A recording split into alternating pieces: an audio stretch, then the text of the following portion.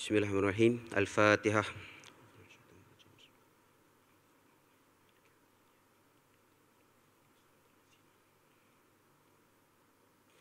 Alhamdulillah bil alamin wassalatu wassalamu ala alihi wa sahbihi ajma'in. Allahumma ij'al jam'ana jam'an marhuma wa tafarruqana min ba'dihi tafarruqan ma'suma. Rabbana la tada' lana min maqamina hadza illa dhanban illa ghafartah wala hamman illa farajtah wala karban illa naftah wala daynan illa qadaitah wala maridan illa syafaitah wala mubtala illa afaitah wala dhalan illa hadaitah. Oh Allah, we gather today to express gratitude upon your greatest gift toward us. In conjunction with this event, we ask for your help and guidance. Ya Allah, kindly give us strength and courage to face the struggle to find and gain knowledge. Kindly bestow blessing and physical and spiritual health, fitness of mind, peace of mind, strength and spirit. Wa sallallahu ala sayyidina Muhammad wa ala alihi wa sahbihi wa sallam. Alhamdulillah bil alamin. Taqabbalallahu minkum. Shukran jazilan kasiran Al-Fadhil Ustaz for the dua recitation. Distinguished guests, ladies and gentlemen, before we proceed with our session today, please join me to welcome Yang Berbahagia Professor Muhammad Hashim Kamali, the founding CEO of IAIS Malaysia, to deliver his welcoming remark. فليتفضل مشكورا. Bismillahirrahmanirrahim. Assalamu alaikum. Welcome everyone to IAIS Malaysia. We are honored to have today our guest of honor, YB Senator Datu Raja Kamarul Bahrain Shah Ibn Raja Ahmad Badruddin Shah, Deputy Minister of Housing in Rural Development. Welcome to IAIS Malaysia and thank you for gracing this occasion. The subject of our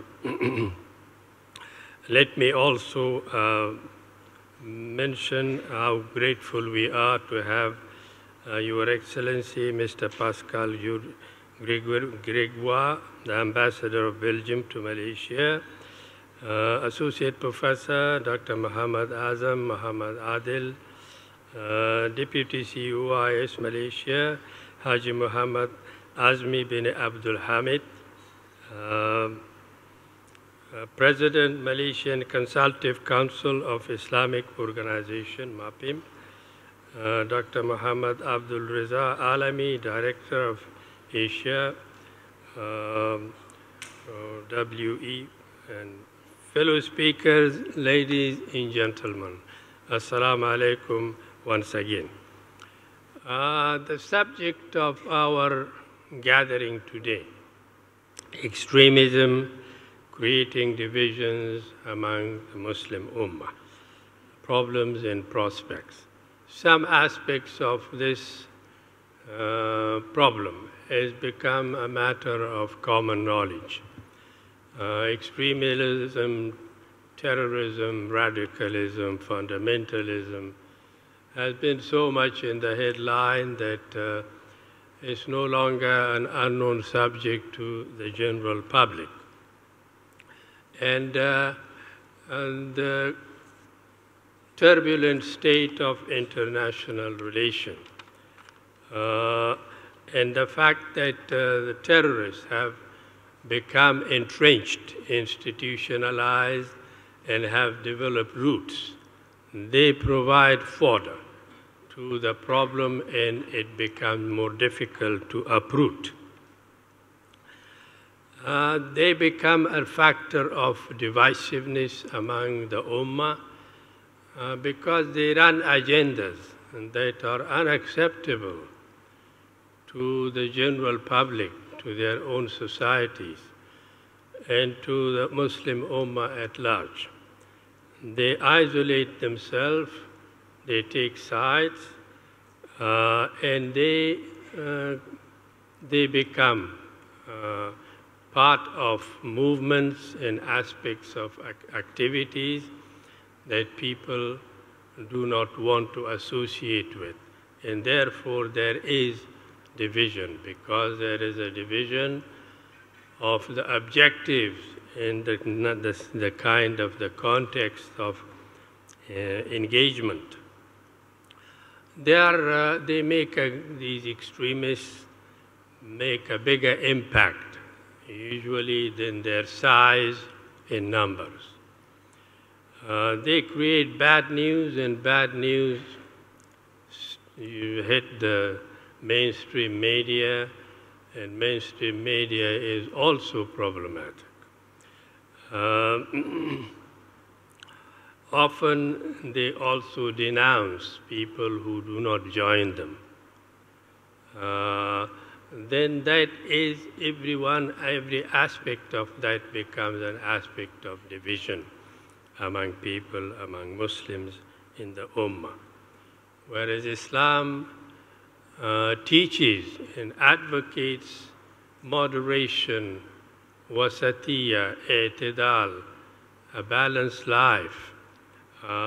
They reject that. Islam advises following the jama'ah, the majority society, but they isolate themselves. They take extremist positions, hardline extremism. You mentioned, for example, Boko Haram of Nigeria, they reject education. You mentioned of Taliban and Al-Shabaab, they also reject either female education or education generally. So they cannot gain acceptance for these kind of agendas and objectives from the general Ummah. Taliban of Afghanistan, they have become so violent, there is hardly a week they do not kill innocent people. They had an objective that people understood, and they still have. They want the Americans to leave Afghanistan, the foreigners to leave Afghanistan. That is something that they strike a note of what people like, and therefore they do become influential. This aspect, you might say, it causes divisiveness, but also they find ways of making themselves closer to people. They are influential in villages and districts far away in places of Afghanistan, and their sources of support and finance, they are engaged in drug dealing, international drug trafficking. That is the main source of their income. But since they have become now institutionalized more or less, partly because of the murky international politics. Any of the neighboring countries of Afghanistan who want to oppose the Americans, who want to do something to against the Americans, then they strike Afghanistan. Like they find some ways of colluding with the Taliban against the general society. For example, the Russians, the Pakistanis, and they support the Taliban because the Taliban are against the Americans.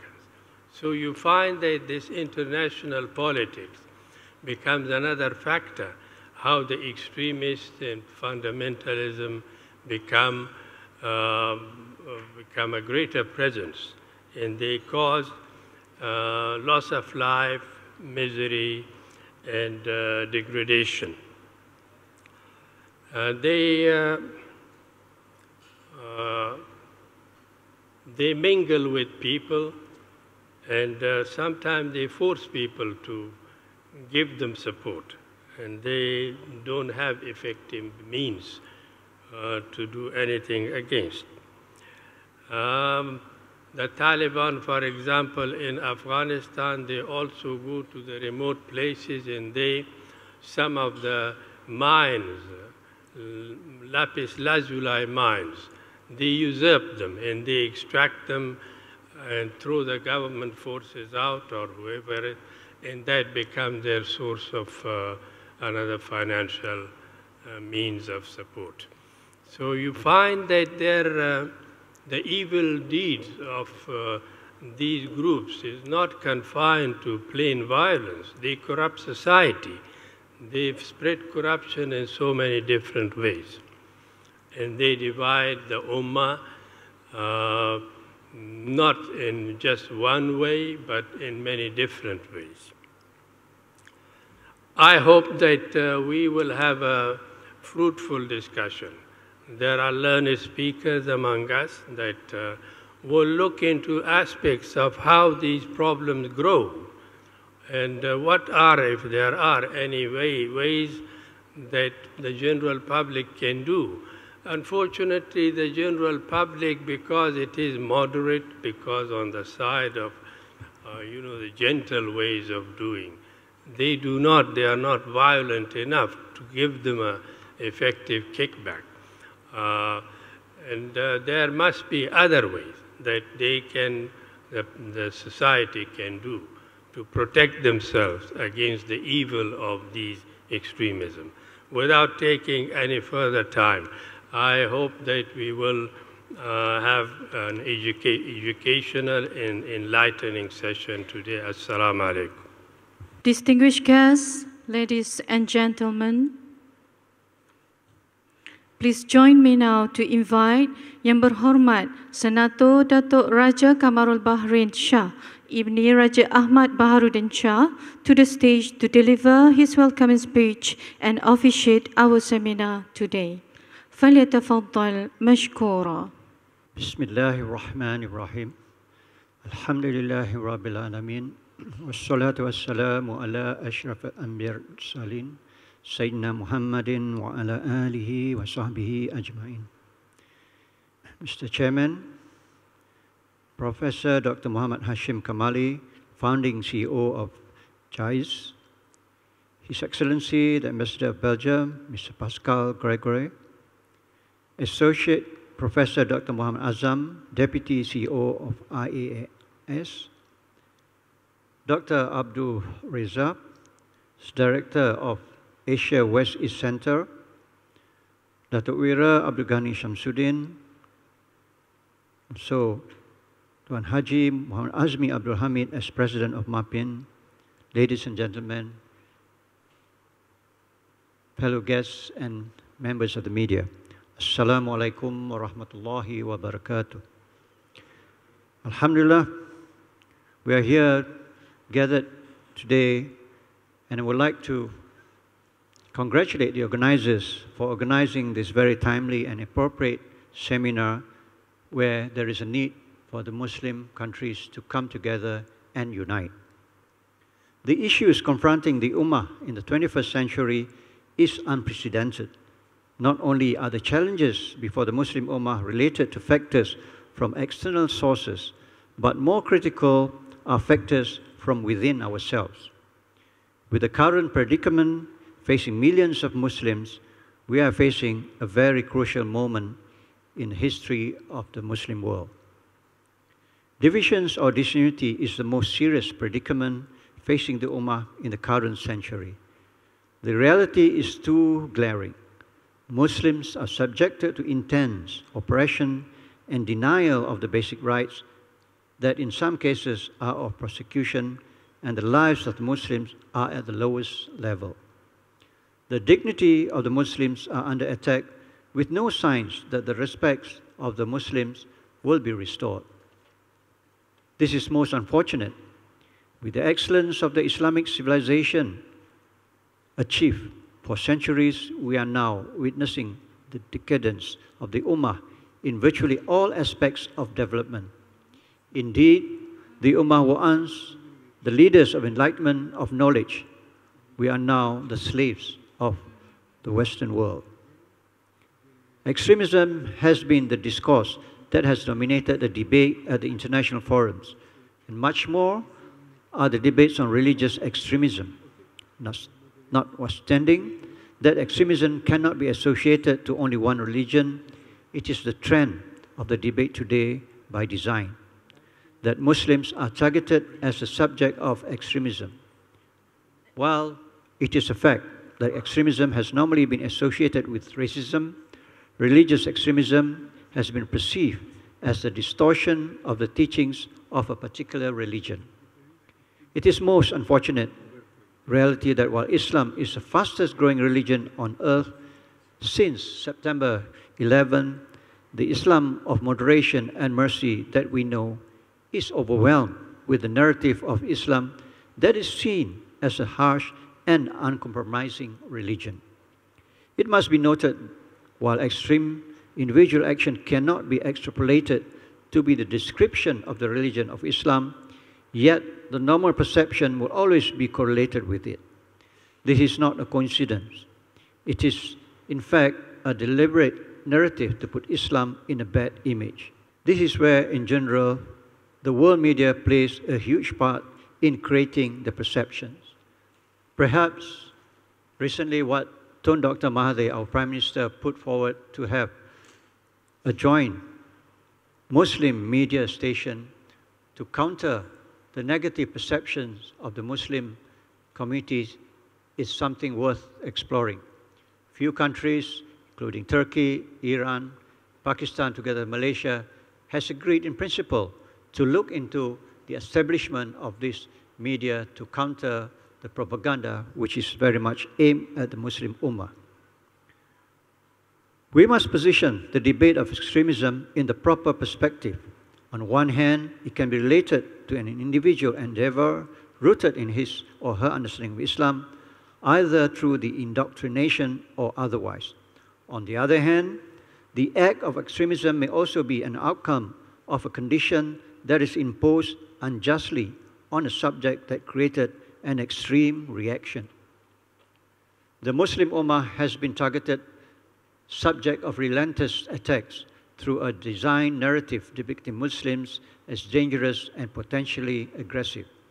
By giving a description of incidences of violence supposedly done by Muslims only, labeling Muslims terrorists or Muslim militants have been the jargon of language normally used in the media.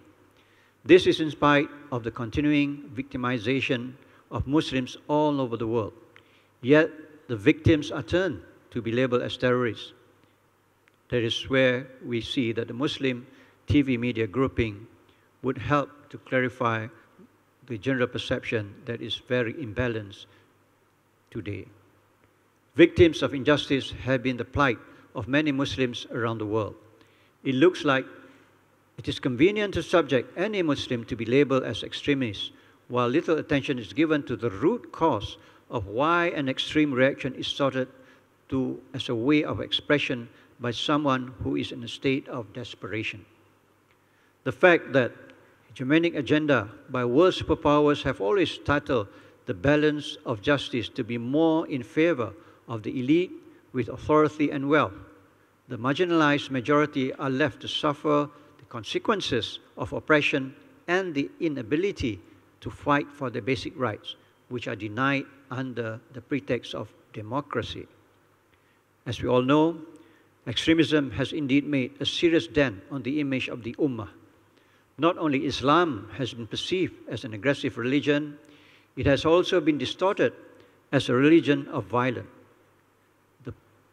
The popular debate on Islamophobia has not only made it into an intellectual discourse, but has been adopted in national policies, especially with certain Western powers. However, it should be emphasized that the Muslim Ummah must be conscious of the vulnerability of being easily maneuvered by forces that wants to tarnish the image of Islam. The media onslaught that portray Muslims as aggressive and inclined to violence are breaking news that is always scooped in the media as headlines. The propaganda that extremism will always be associated with Islam is often intentional. Ladies and gentlemen, What the Muslim Ummah needs to endeavor is to revert to the true meaning of Islam. The Ummah cannot be allowed to expose itself to a distorted version of the religion, while claiming that Islam is a religion that promotes moderation, peace, and simplicity. The Ummah is in need of a true stewardship that will guide Muslims to become the exemplary people of Islam. The practice of Islam as enshrined in the Quran and the guidance of the Sunnah should be the point of reference. A distraction from this will be the source of deviation and ultimately extremist behavior. As we all know, the debate on addressing and combating extremist groups the likes of Daesh, ISIS, Boko Haram, Abu Sayyaf, Shabab needs a persistent effort to unravel the root cause of their existence. The world community needs to admit the hard truth that aggression by powers that be should also be exposed. Situation of anarchy in the Middle East, particularly in Syria, has put Muslims in a bad light as we seem to be fighting among ourselves for no apparent strong reason. The world media are happy to supply the news, and the superpowers are only too happy to supply arms and ammunition to fuel the ongoing conflict in the Middle East. Moving closer to home, I would like to touch on perhaps there's going to be a paper this afternoon on the topic of the reality of takfirism in contemporary Malaysia by Dr. Ahmad Fauzi, which I would just like to pass a remark on what has transpired in Malaysia as far back as 1980s, where there were certain events that have made situation among the Muslim communities very uneasy. In Malaysia in 1980s, the situation in the Malay and largely Muslim dominant East Coast was such that congregation prayers were held separately by those subscribing to the particular teachings of certain groups. Thus, we saw the sad and tragic two imam prayers being conducted in those conservative communities. This is a most unfortunate development in Malaysia. And even meals prepared from certain groups are not willingly accepted by other Muslims due to certain reasons. The Muslim community in Malaysia was thus deeply divided, and even until today, the effect is still very much evident and is remembered by many. Although the 1980s saw a very sad and dark chapter in Malaysian Muslim society in terms of division, we thought that we should learn from it. Sadly, as recently as a few years ago, in 2016, 2017, there were sermons held in mosques and suraus, certain states of Peninsula declaring halal darah, or permissible to kill certain groups of people for certain so-called offenses against Islam. This is a very, very sad development in Malaysia. There were also calls for certain categories of people to be eliminated, or in Malay, wajib dihapuskan, through religious sermons delivered. Although there were reports to the law enforcement bodies in 2016, 2017, these were even brought up in Parliament, no actions were taken. We hope we will have to deal with these issues more positively and in a more aggressive way in order to arrest the spread of such belief and such call for extremism. This creates the perception that certain authorities are in agreement and condemn such harsh stance when certain officials in the government do not have enough courage to speak up against such movement. This is perhaps going to be addressed in detail this afternoon on the situation in Malaysia. But perhaps this is something that we in Malaysia should take it seriously before the situations get out of hand. The recent extreme action by a superpower that has installed thousands of military troops in the Middle East and launched a drone attack to certain areas and to execute an assassination with impunity on a prominent leader of a state cannot be agreed as an act of not only extremism, but also it should be categorized as an act of war crimes. This was created and was enacted in a third country where the superpowers do not have such right or jurisdiction to take such action. The creation of an excuse to launch such an attack cannot be accepted under the excuse of self-defense. It was a state-sponsored terrorism and extremism of the highest order. So this is how we should put things into perspectives, that there are others who clearly violate the human rights and also the international law. It is here today that we are gathered, and we hope that this effort of a continuous discourse on extremism will ultimately enlighten the public about the need to resort back to Islam in its true essence. I hope the discussions will be fruitful and will impact on the public debate in the hope of finding a path for Ummah unity and world peace. And I hope everyone will have a very fruitful day of discussion and enlightenment, and shall we all be enriched by today's session. With that, I hereby humbly open officially the second seminar on Muslim extremists creating divisions in the Muslim Ummah. Assalamu alaikum wa rahmatullahi wa barakatuh. Distinguished guests, ladies and gentlemen, Islam, Christianity, Judaism, Buddhism, and Hinduism have been exploited to provide the motivation for public violence. An extremist mindset does not happen overnight, but due to various factors and the fertile environment that make it grow. Therefore, it is very important to honestly identify the factors and the nature of the environment that enable the peaceful and spiritual teaching of Islam to be radicalized. Thus, IAIS Malaysia take the lead to comment this year 2020 to discuss and deliberate this important issue.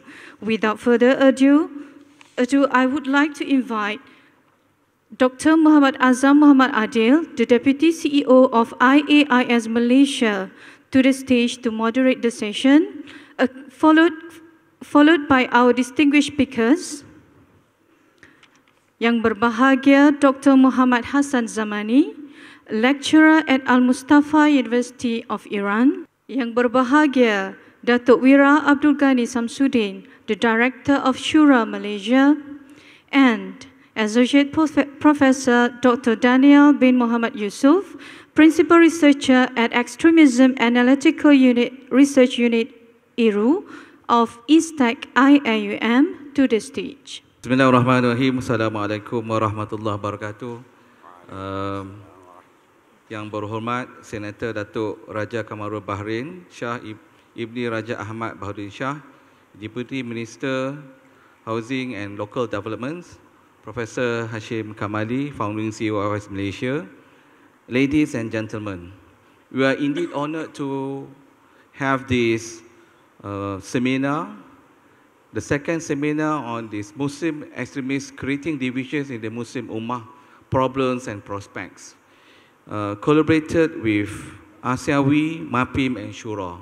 And I think this is the second event that we collaborate with Asiawi on this important agenda and topic. For the first session this morning, we'll be having the three speakers will be sharing their thoughts on the specific topics which are listed in the program. And I think what is important here is, today, Muslim extremists are one of the most important challenges of the Muslim world. Providing a dogmatic and rejected reading of Islam and considering their own reading as the only correct one, they reject the other sects of Islam by violence from the circle of Islam.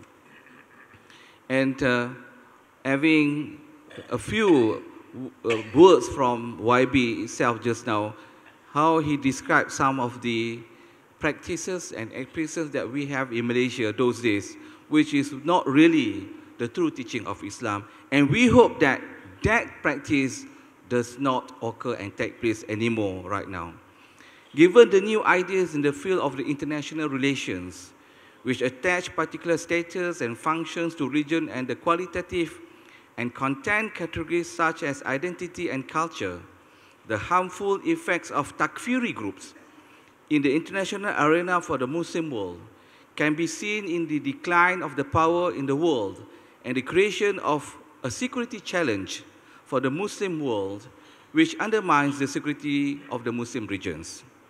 In addition, although the new conditions in the international arena lead to the non-governmental actions such as the Muslim Ummah, the divergent nature of takfiri groups, on the other hand, causes a decline in the international action and on the other hand, undermines the idea of the Muslim Ummah.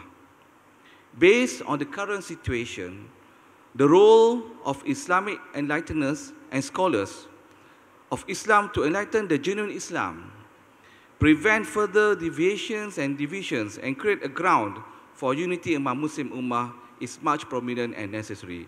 This one-day seminar will try to answer these questions, the following questions, by inviting the Malay, regional, and also speakers from Iran, and also media activists. First, how do extremist groups affect the unity of the Muslim Ummah? What is the negative and destructive role of extremist groups in the unity of the Muslim world at the international level? And finally, examining the origins of the extremist groups and their supporters. With that, for this session, we will be having the three speakers. First, we'll be inviting Dr. Muhammad Hassan Zamani, who is a lecturer and researcher from Al-Mustafa University in Iran. That will be talking on investigating the ways of overcoming takfir crisis and modeling the ideal Islamic society. Followed later by Yang Berbahagia Datuk Wira Abdul Ghani Shamsuddin, who will be talking on combating extremism and terrorism, the Islamic approach. And last but not least, for the morning session, Associate Professor Dr. Daniel bin Muhammad Yusuf will be talking on threat of violent extremism in the digital age. With that, I pass the mic to Dr. Zamani first. السلام عليكم ورحمة الله وبركاته.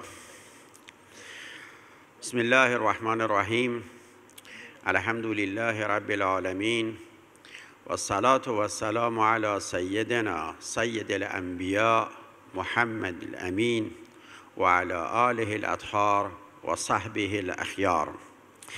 أولا أشكر الله تبارك وتعالى على أن الله من علي ووفقني للسفر الثالث إلى بلد ماليزيا، هذا البلد الإسلامي الشقيق.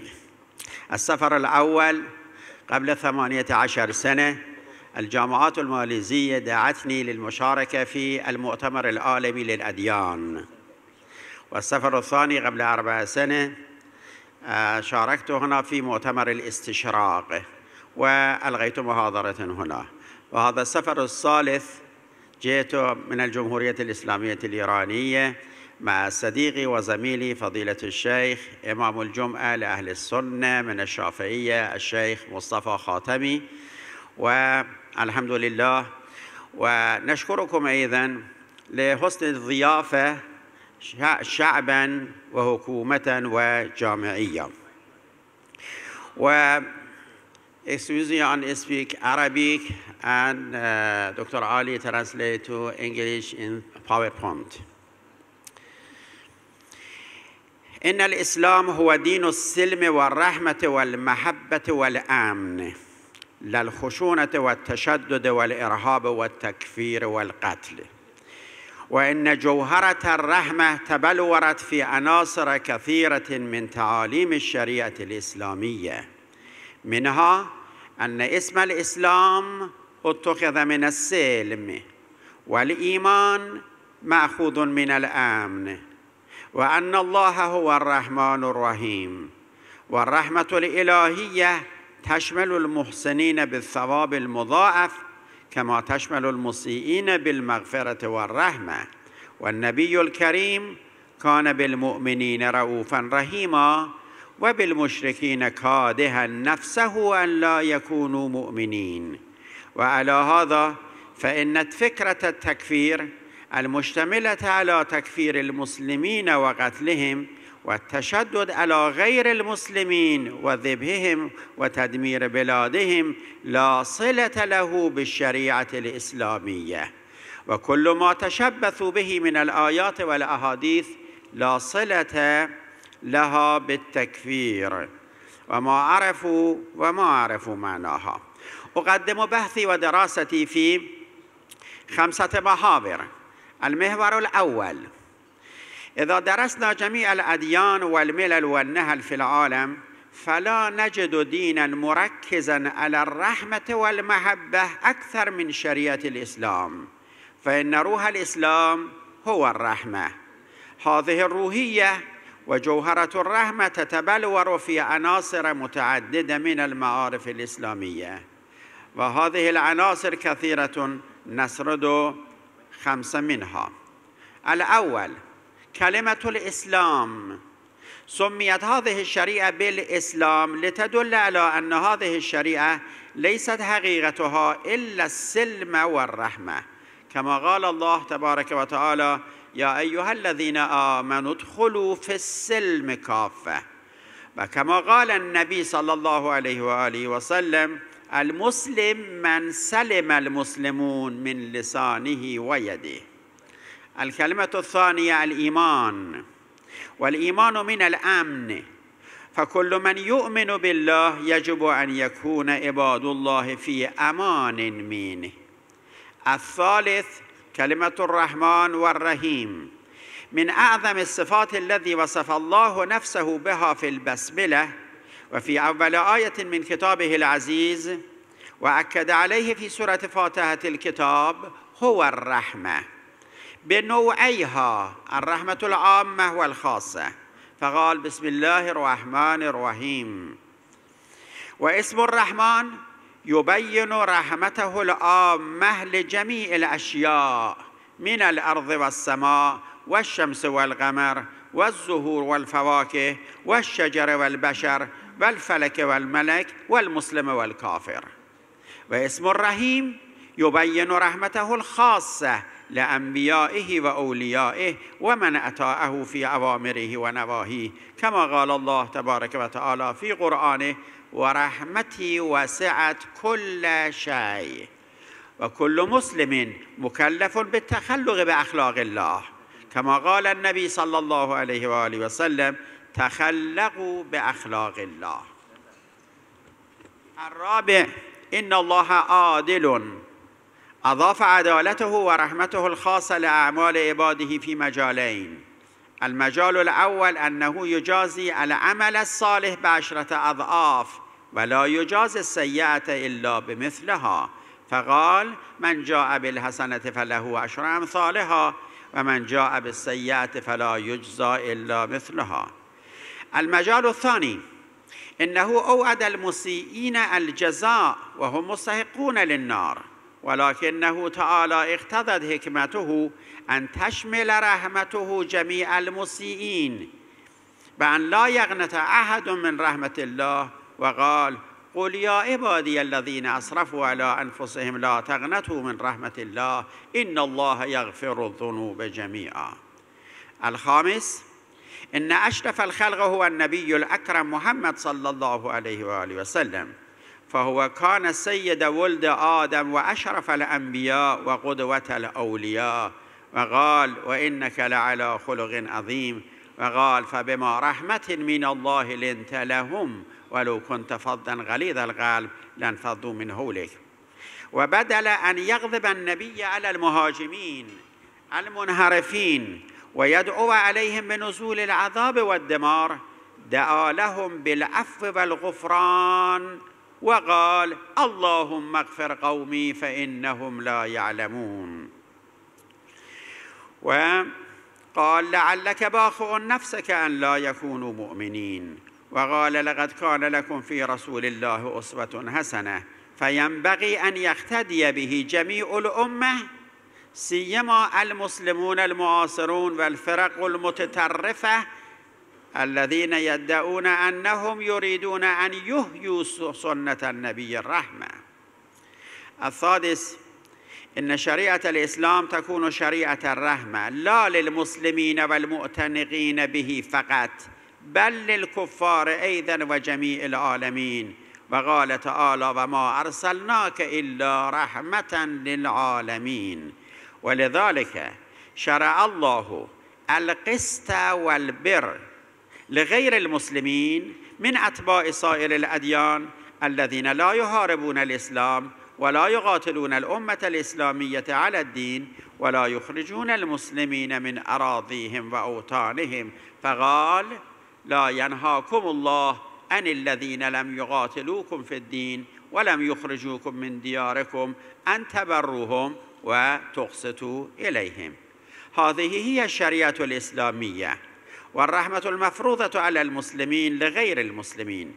فسبحان الله نرى فرقة ينتمون إلى شريعة الرحمة ولا يترحمون على إخوانهم في الدين ولا يبرون ولا يقسطون إليهم.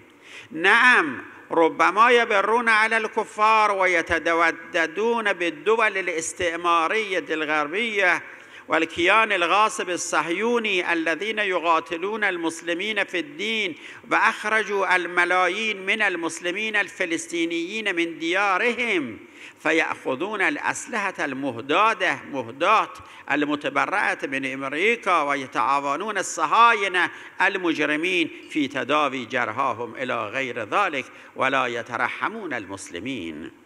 ألا يكون عجبا عن فرق متطرفة تكفيرية مسلمة يكون عندهم الكفار في بلادنا آمنين ويكون المسلمون وإخوانهم في الدين منهم خائفين. المحور الثاني إن الله تبارك وتعالى فتح باب الدخول إلى الإسلام وجعل الباب وسيعا وجعل باب الخروج عن الإسلام ضيقا رحمة من الرحمن الرحيم إلى عباده الأثيم. توضيح ذلك اتفق علماء الأمة من جميع المذاهب الإسلامية على كفاية إظهار الشهادتين لسيرورة الإسلام إنسان مسلما فيصير محترما دمه وإرضه وماله. وهذا ما تعلم علماء الدين من آيات الوحي الإلهي حيثما جاء عدد من الأعراب وادعوا أنهم آمنوا بالإسلام وبنبوة محمد صلى الله مع أن الله كان عالما بأنهم لم يؤمنوا في قلوبهم بالتوحيد ولا بنبوة محمد فأنزل الله جبرائيل ومنعهم عن ادعاء الإيمان ولكن قبل منهم إسلامهم ودخولهم في الأمة الإسلامية. وهذا بمجرد إظهارهم قبول الإسلام مع عدم إيمانهم القلبي. فنزلت هذه الآية الشريفة قالت الأعراب آمنا قل لم تؤمنوا ولكن قولوا أسلمنا ولما يدخل الإيمان في قلوبكم.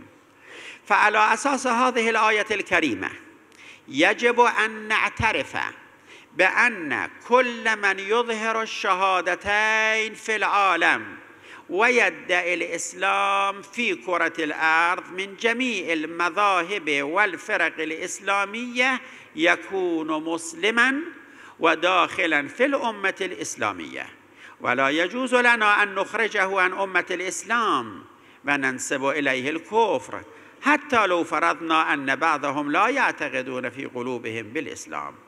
نعم كلهم مسلمون ومؤمنون كما في الحديث الشريف عن أسامة بن زيد قال بعثنا رسول الله صلى الله عليه وسلم في سرية فسبحنا من الهرغات كما تعلمون. إذا كان مجرد إظهار الشهادتين كافيا لكون الإنسان مسلما مؤمنا داخلا في الأمة الإسلامية محترما دمه وإرضه وماله فلا يؤثر شيء ما دون ذلك في إخراجه من الأمة الإسلامية ونسبة الكفر إليه. فكيف يكون الخلاف العلمي الاجتهادي في بعض الأحكام من الأحكام الشرعية أو فروع العقائد مع التزام المسلم بكل ما ثبتت إسلاميته مخرجا إياه عن أمة الإسلام ومسبقا لنسبة الكفر إليه. المحور الثالث بعض الفرق التكفيرية يستدلون على إفرادهم في تكفير المسلمين بأدلة ينبغي الإجابة عنها. الأول، إطلاق كلمة الكفر على بعض الأعمال في القرآن والسنة، وقالوا إنه يقول يدل على أن مرتكبه كافر وخارج عن ملة الإسلام فيسير دمه وإرضه وماله مباحا، مثل ومن لم يحكم بما أنزل الله فأولئك هم الكافرون ومن حلف بغير الله فقد كفر وأشرك. والجواب أن نعم، كلمة الكفر استعملت في النصوص على أعمال متعددة، ولكنهم غافلون عن أن كلمة الكفر لها معاني متفاوتة. فالكفر قد يكون واجبا، فمن يكفر بالطاغوت هو كفر الطاغوت، وقد يكون مستحبا وهو الزراعة، وكمثل غيث أعجب الكفار نباته، وقد يكون بمعنى كفران النعمة، وقد يكون معصية دون الخروج عن الدين. ونعم، وقد يكون الكفر المخرج عن الدين، لقد كفر الذين قالوا إن الله ثالث ثلاثة. المحور الرابع، استدل بعض التكفيريين على جواز تكفير كثير من المسلمين بأن اعتقاد بعض المسلمين ببعض العقائد الباطلة الفرعية يستلزم اعتقادهم بعدم قبول القرآن. وقال أيضا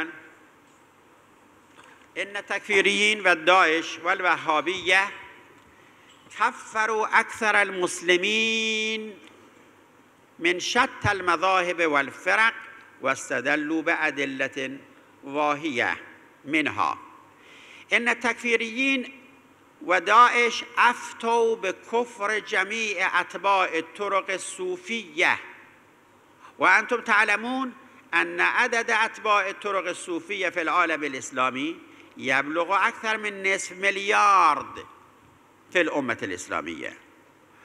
والثاني، أفتى مفتي داعش بأن الشافعيين كفار خارجون عن ملة الإسلام.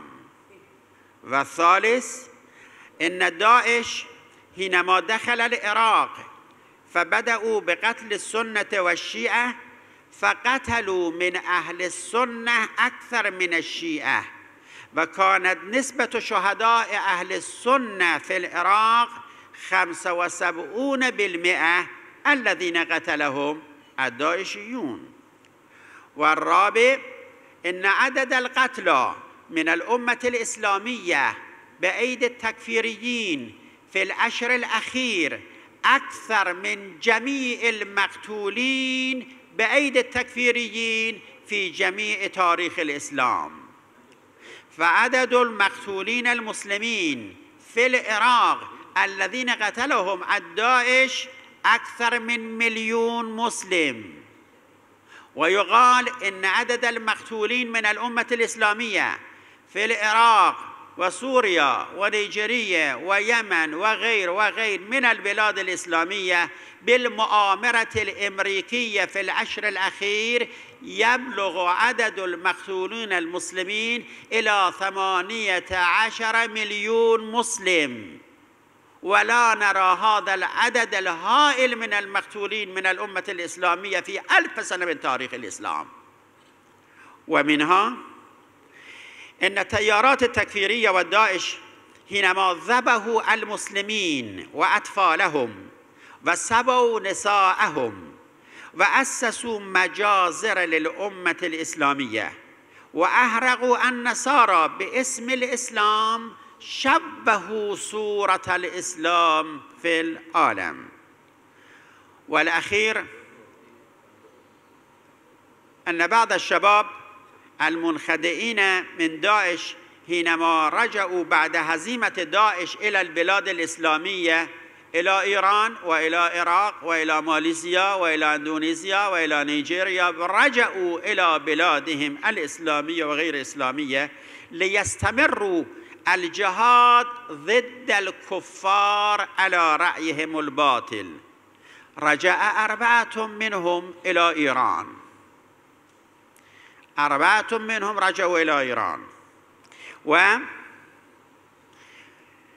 حدود بلادنا، وبدأوا بالجهاد والقتل والتفجيرات. ففي أول عملياتهم قتلوا مفتي الشافعية في إيران فضيلة الشيخ العالم الشهيد السيد محمد شيخ الإسلام رحمة الله عليه، حينما كان هذا الشيخ المفتي صائما في شهر رمضان كان في المسجد. فبعد أن فرغ من صلاة المغرب قتله هؤلاء الشباب الداعشيون وفروا. وبعد أن أخذهم حراس الثورة ودعوا علماء الأمة ليتكلموهم، ذهبت وتكلمت مع القاتل الداعشي الذي قتل مفتي الشافعية. أنا تكلمت معه وقلت: فضيلة الأخ، لماذا قتلت هذا الشيخ العالم الزاهد العالم الكبير مفتي الشافعية، لماذا قتلته؟ فأجاب: لأنه كافر. سألته: كيف هو صار كافراً؟ قال: لأنه على بدعة الشافعية ولم يكن وهابيا. فقلت: هل الشافعيين كلهم كفرة؟ قال: نعم، كل الشافعيين. قلت: لماذا ابتدأت بقتل هذا الشيخ إمام الجمعة؟ قال: لأن القرآن أمرنا بأن نبتدئ بقتل أئمة الجمعة. قلت: في أي آية من القرآن الكريم؟ قال: إن الله تبارك وتعالى قال: بسم الله الرحمن الرحيم: وقاتلوا أئمة الكفر. والمراد من أئمة الكفر أئمة الجمعة والجماعات من الشافعية والشيعة والمالكية والحنفية. هذا رأيهم، هذا رأي الداعشيين والتكفيريين بالنسبة إلى علماء الأمة. هذه فتنة كبيرة، ويجب علينا كعلماء ومثقفين والجامعيين أن نحاول ونتابع هذه المحاولة لحل ومعالجة هذه المشكلة بعون الله تبارك وتعالى. والسلام عليكم ورحمة الله وبركاته. Waalaikumsalam warahmatullahi wabarakatuh. Dr. Zamani, you have shared with you quite a number of important points, despite I was disturbed with some conversation with the other speakers. But I found it very important because in your points, some of your points you mentioned about this division of this mazhab, and not only among Sunni and Shiites that has divided us, but also within the Sunnis group also have that, and the takfiri to label other peoples which do not share your same view or your same thought. Somehow this group of people will label the other party as infidel, or what we call it kafir, and this is a very dangerous phenomenon. With that, for those who missed the presentation just now, there was a slide that shared. Maybe there was not tally. The slide was the important point of the presentation, but Alhamdulillah, we'll be sharing the slides on our website once we finish the seminar today. For the first session, the three panelists, the three speakers have agreed for us to share the slide. I hope for the rest of the speakers in the afternoon, so they also perhaps willing for us to share the slide for others. Okay, for the second speaker, we would like to invite Dato' Wira Abdul Ghani Shamsuddin. He will be sharing with us the combating extremism and terrorism, the Islamic approach in Bahasa Melayu. Assalamualaikum warahmatullahi wabarakatuh. Alhamdulillah wassalatu wassalamu ala Rasulillah wa ala alihi wa ashabihi wa man nasarahu wa wala.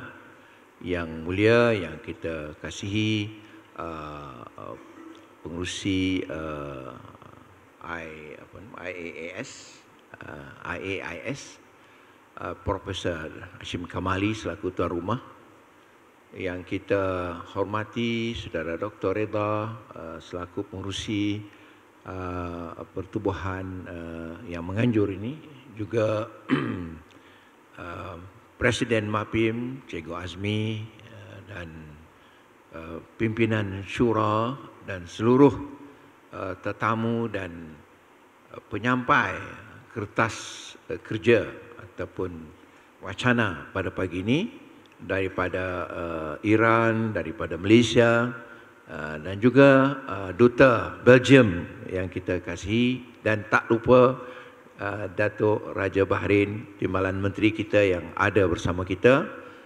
Tuan-tuan dan puan sekalian, maafkan saya bercakap dalam bahasa Melayu untuk mengabadikan Melayu, bahasa Melayu. Tuan-tuan dan puan sekalian, kalau saya bahasa Arab mungkin ramai tak faham juga. Ya. Jadi tuan-tuan dan sekalian, perkara yang ingin saya sampaikan secara ringkas saja sebenarnya adalah bencana sifat ghulu dan ekstremism dalam masyarakat. Kita mulakan dengan memetik firman Allah SWT dalam surah An-Nisa ayat 171, ya ahlal kitab la taghlu fi dinikum wa la taqulu 'ala Allahi illa al-haq.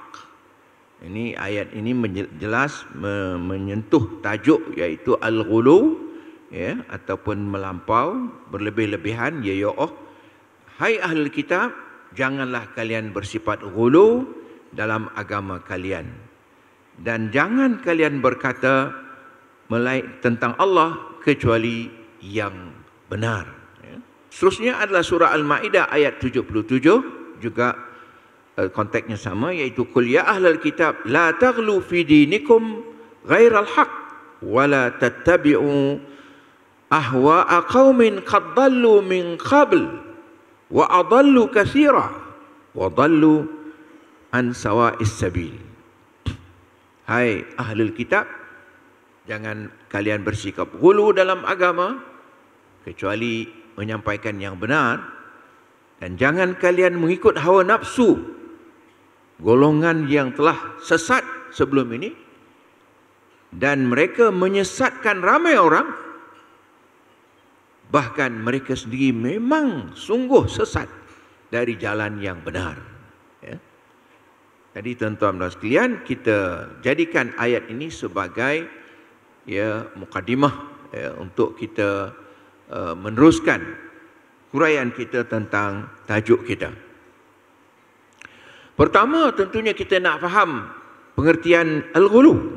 Al-ghulu sifat ekstremism, yakni sifat melampau,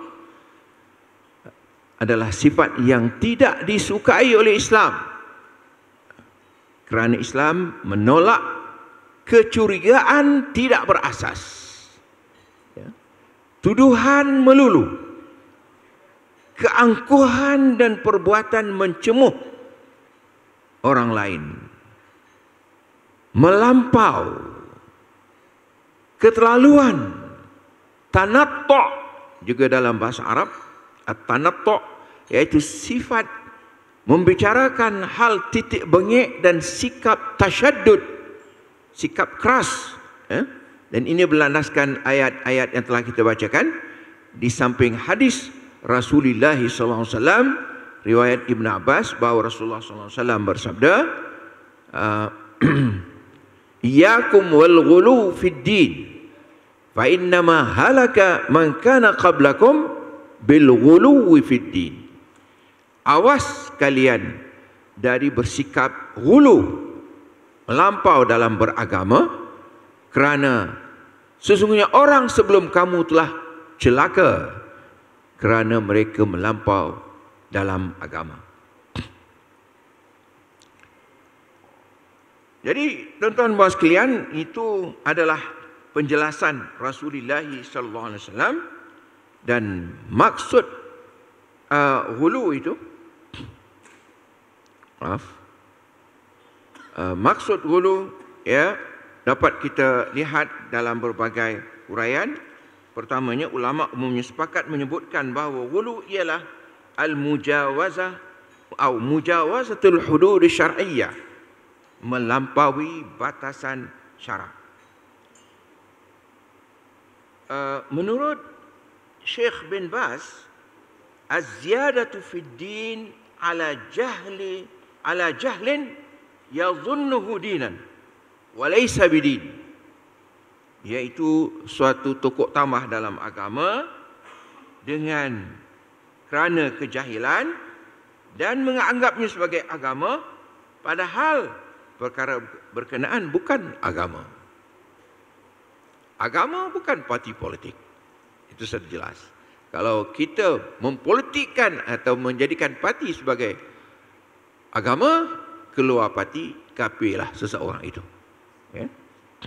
Rasulullah bersabda, halakal mutanatti'un, halakal mutanatti'un, halakal mutanatti'un. Ya, 3 kali. Yang bermaksud celakalah mereka yang melampau dan bersikap yoyoh. Ya. Menurut Al-Qaradawi, perkara ini boleh disimpulkan sebagai berikut. Merangkum gejala berikut. Kita ambil pandangan Presiden Ulama sedunia. Ya. Dia kata pertama, dia merangkum ta'assub dengan pendapat sendiri. Ya, fanatik dengan pendapat sendiri tanpa menghormati pandangan orang lain yang berbeza. Fanatik terhadap pendapat sendiri. Yang kedua, mewajibkan massa umat, kalangan umat dengan sesuatu yang tidak diwajibkan oleh Allah. Itu yang kedua maknanya. Yang ketiga, bersikap keras, tidak bertempat atau salah tempat. Keras, salah tempat. Keempat, sikap tegar, melampau dan bengkeng. Ya, melampau dan bengkeng. Ini bahasa Kelantan kan? Tapi bahasa Melaka yang bengkeng ni. Bengkeng ni tuan-tuan nak berkelahi sajalah. Ya? Suara keras. Ya? Saya tak tahu Kelantan pun bengkeng ya. Okey. Sikap tegar, melampau dan bengkeng. Yang kelima, buruk sangka terhadap orang lain. Orang lain mesti kafir, orang lain masuk neraka. Yang masuk syurga dia seorang. Dia dan kumpulan dia. Ini masalah. Itu disebut hulu. Yang keenam, terjebak dalam budaya kafir mengkafir. Itu puncak dia tu. Dan lain-lain. Jadi saudara-saudara sekalian, itu ya huraiannya. Dan menurut Syekh Abu Hasan An-Nadawi, memang tidak diragukan lagi bahawa gejala melampau, ekstremism, ghulu, sifat beku dan sebagainya memang wujud dan suatu realiti. Itu mana yang telah disebutkan oleh sahabat kita daripada Iran tadi ya. Namun untuk mengaitkannya dengan seseorang atau kumpulan atau situasi tertentu atau jalur pemikiran tertentu memerlukan kepada sikap adil dan pertimbangan yang halus, ya, teliti dan tuntas, bukan sembronoan. Bukan sembronoan. Yang menyerlahkan watak dan sifat hulu ni, apakah faktor-faktornya? Ya. Dia disebabkan oleh banyak faktor. Antaranya yang merujuk kepada aspek ilmu atau lebih tepat kejahilan tentang Al-Quran, kejahilan tentang maqasid syariah.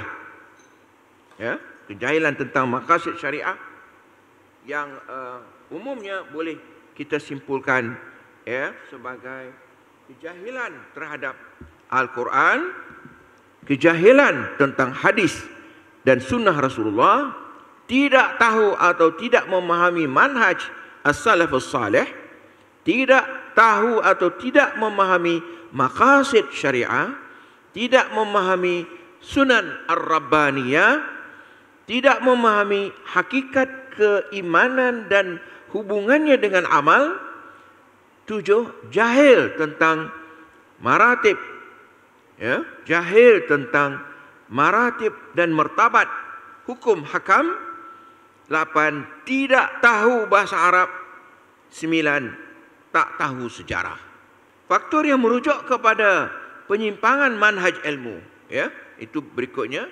Faktor yang merujuk kepada penyimpangan manhaj ilmu seperti perbuatan mentakwil, menyasar dari makna yang sebenar serta tidak menghimpunkan dalil-dalil dalam satu keseluruhan.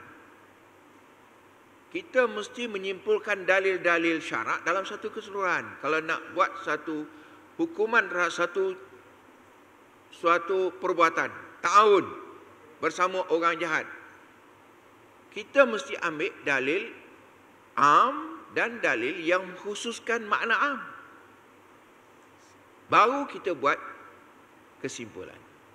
Tapi kalau kita hanya ambil dalil am, ta'awanu 'alal birri, dan kita tak hubung kaitkan dengan wala tarkanu ilal ladzina zalamu, ayat yang mengkhususkan ayat am itu, maka keputusan boleh bersama bersekongkol dengan orang jahat dan zalim dah tipu berbilion-bilion.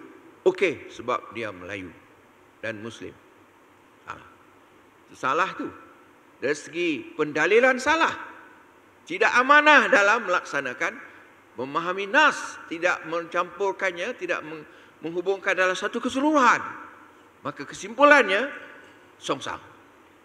Tidak melihat atau merujuk seluruh dalil yang berkaitan, memahami nas secara literal atau harfiah, ya, kemudian beristihad tanpa memilih syarat-syarat untuk beristihad, tanpa memiliki syarat beristihad, terlalu fokus kepada hadis yang memerihalkan tentang fitnah, terlalu bergantung kepada mimpi dan takbirnya. Kadang mimpi pun jadi hukum. Ini masalah. Bila mimpi boleh jadi dalil syarak? Tuan-tuan sekalian,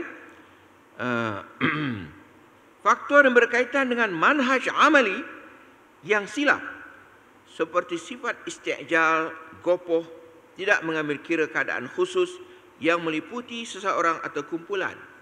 Kita ada kes seperti umumul balwa.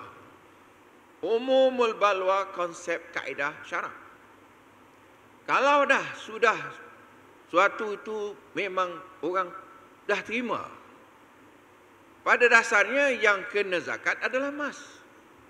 Tetapi umumul balwa, orang sudah gunakan duit kertas. Ada nilai. Kalau kita buat kesimpulan, duit kertas tak wajib zakat, maka tak ada boleh zakat, tak bayar sebab duit kertas.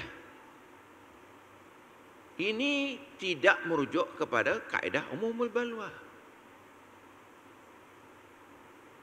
Kita nak buat dinar Islam, tapi belum buat lagi. Dan banyak dinar-dinar mereka dah bawa balik. Di Baghdad, di Libya, bilion emas dibawa balik oleh mereka. Dinar kita tak buat lagi. Macam mana kita buat satu fatwa? Tak boleh keluar zakat. Ini saya berhadapan dengan kes kat Palembang. Ada seorang ceramah. Saya kata, no. Dia kata ulama silap. Dia dah. Macam mana boleh ulama silap? Ulama tak silap. Kalau dia guna fatwa itu, saya kata, habis semua orang miskin menjadi miskin. Tak ada duit. Rupiah, semua dinar, semua kertas. Berkaitan dengan watak kejiwaan serta emosi, ya. Juga berbanyak faktor, berbagai faktor, tuan-tuan, yang menyebabkan kita melakukan ghulu, ya. Antaranya adalah, ya, ketiadaan keserasian dan kesepakatan, kerana kita ni tak boleh kawan dengan orang, selalu nak bergaduh, ya. Kerana kehendak biologi dan kemanusiaan yang tidak dipenuhi. Ada juga kerana dia mungkin tak kahwin-kahwin, jadi dia sangat marah, cepat je marah sebab dia tak kahwin. Misalnya. Tapi kalau dia dah kahwin, mungkin dia relax sikit, kurang marah sikit. Kerana masalah kejiwaan dan perangai yang buruk. Ada manusia yang memang dah perangai dia macam tu. Kelemahan watak pimpinan yang mengeluarkan arahan. Pemimpin tak bagi arahan. Pemimpin buat tak tahu je. Orang buat kafirkan orang pun dia tak kisah. Dia pun macam tu juga, tolong kafirkan orang juga. Jadi ini pemimpin yang rosak. Ya, dia menyebabkan orang lain akan menjadi takfiri, ya, melampau dan sebagainya. kurang sabar, cepat berputus asa. Ya, boleh kita sebutkan. Pertama, kurang sabar, mudah putus asa, sifat melencong atau dikuasai oleh karinah orang muda, suka menurut hawa nafsu, cenderung berbantah dan bertegang orat leher. Dia ni memang suka apa saja mesti dia nak bantah. Dia nak tunjuk dia hebat. Ya. Natijah atau hasil dari kelemahan sukatan pendidikan, juga masalah kelemahan faktor pendidikan. Ya.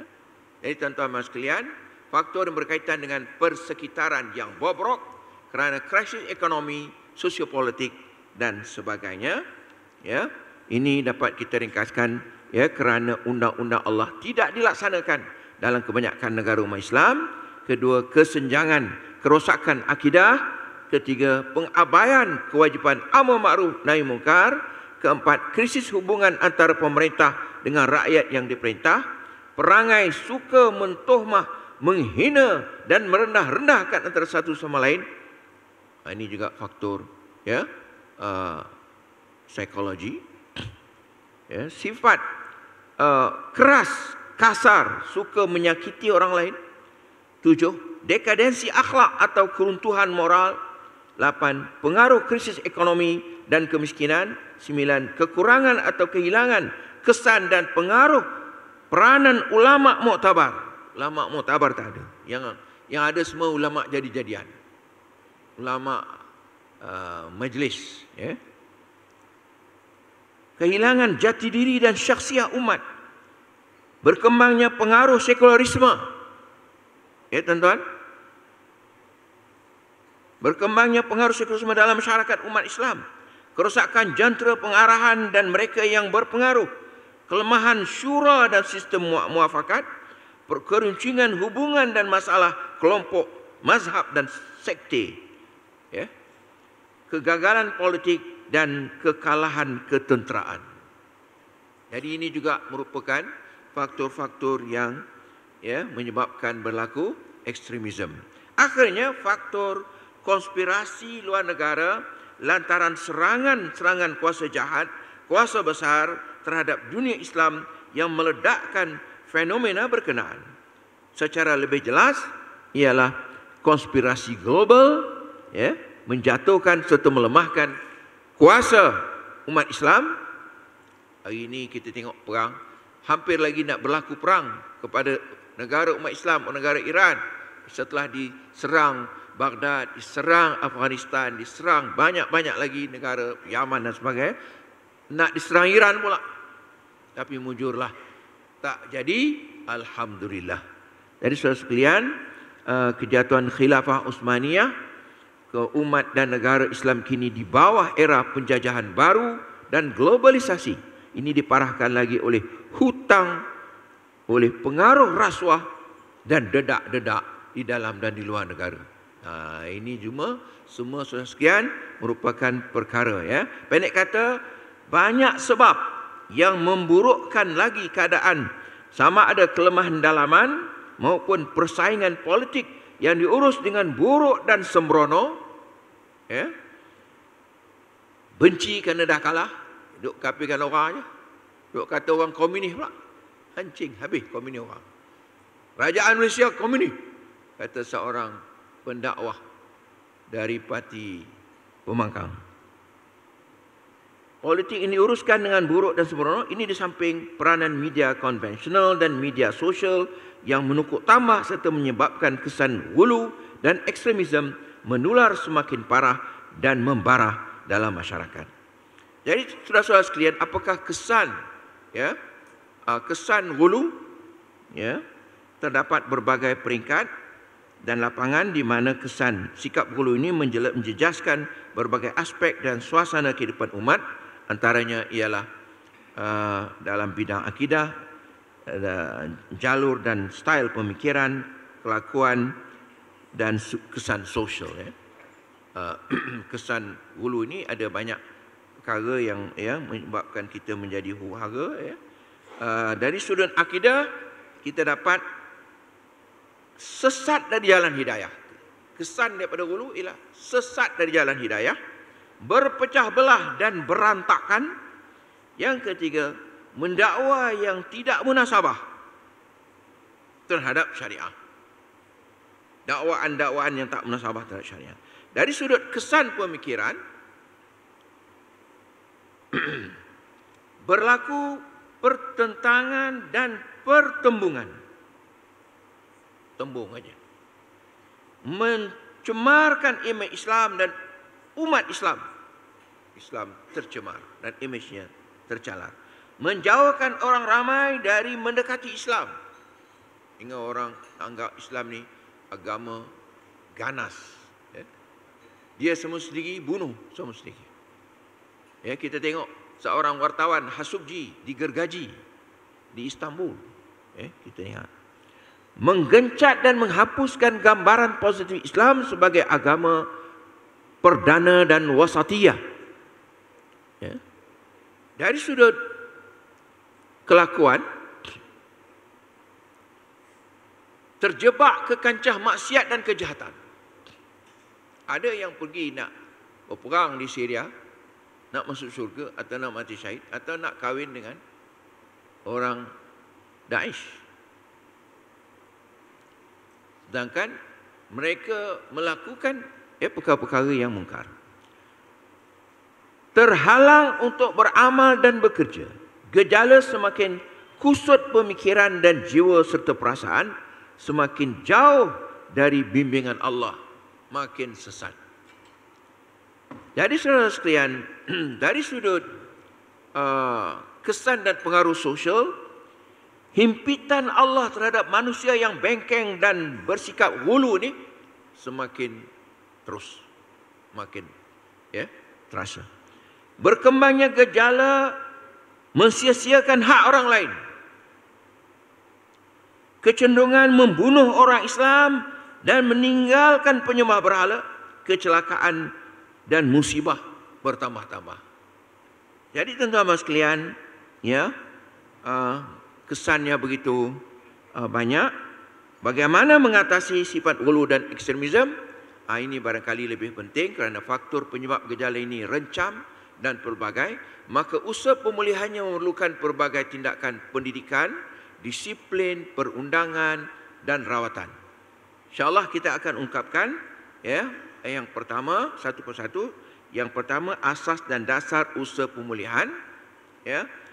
Untuk menggerakkan usaha mengatasi gejala ini di atas landasan yang kokoh, untuk kerja pemulihan perlu kita mempunyai dasar tertentu. Antaranya dasar tersebut pada khidmat kami ialah penentuan gejala ghulu mesti merujuk kepada kriteria syariat.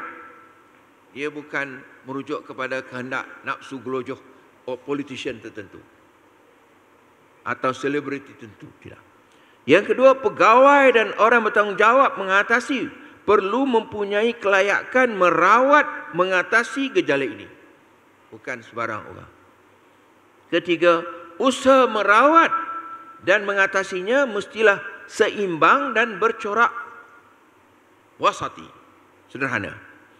4, sedar tentang berapa kriteria dan perbezaan antara, kita kena beza, ghulu yang membawa kepada kekufuran, ghulu yuaddi ilal kufur, dan ghulu yang tidak membawa kepada kekufuran, wal farq bainal ghulu alladhi la yuaddi ilal kufur. Ghulu juz'i berbanding ghulu kulli. Ghulu yang merujuk kepada ilmu dan yang merujuk kepada jahl. Ghulu akibat ijtihad dan akibat taklid. Ghulu mentakwil dan ghulu tanpa takwil. Ghulu, orang ghulu yang mengajak orang lain atau ghulu yang pasif. Ada ghulu ajak orang lain, tapi ada ghulu pasif, dia seorang.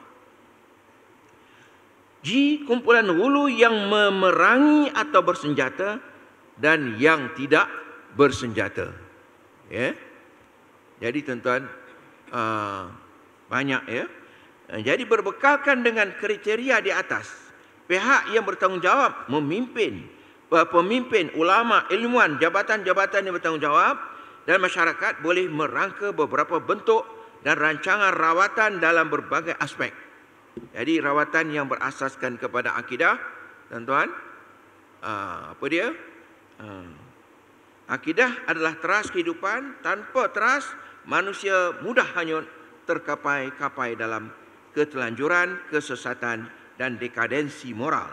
Sebab itu individu dan kumpulan umat perlu berpegang teguh ya dengan Al-Quran dan hadis. Itu yang pertama. Yang kedua, berpegang kemas menurut landasan mazhab Ahlussunnah wal Jamaah dalam konteks kita kumpulan Ahlussunnah wal Jamaah. Maknanya kena ikut itu.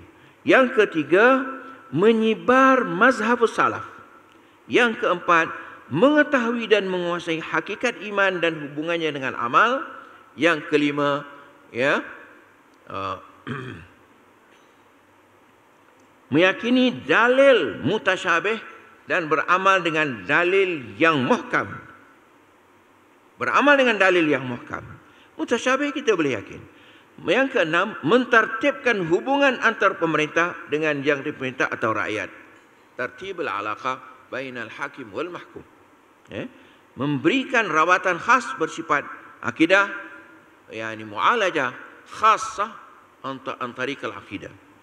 Melindungi agama dan nista dari nista para pencerca agama. Al-hifadz din min man yal'an ad-din. Pemulihan dan rawatan berasaskan ilmu pengetahuan. Ya. Tahap pendidikan dan pendidikan itu sendiri harus mempengaruhi faktor sikap dan perilaku seseorang. Sebab itu, peningkatan ilmu pengetahuan juga merupakan gerbang penyelesaian masalah ghulu. Umat perlu ditingkatkan dari sudut ya, pertama, kepercayaan, keperluan mempelajari ilmu syariat. Yang kedua, menguasai manhaj pendalilan istidlal dan istinbat perumusan dalil yang betul. Anda jangan barangan ambil ayat ya, am mesti dikaitkan dengan khas kerana ma min amin illa waqad khussa. Tidak ada yang am melainkan telah dikhususkan. Kalau anda tak gabungkan dua-dua dalil itu, anda buat kesimpulan, anda sesat. Anda tak akan masuk syurga, anda masuk neraka walaupun jubah anda besar. Ya? Itu masalahnya. Menyebarkan mazhab saleh, mengetahui dan menguasai hakikat iman dengan amal, meyakini dalil mutasyabih dan beramal dengan dalil yang muhkam seperti yang saya sebutkan tadi.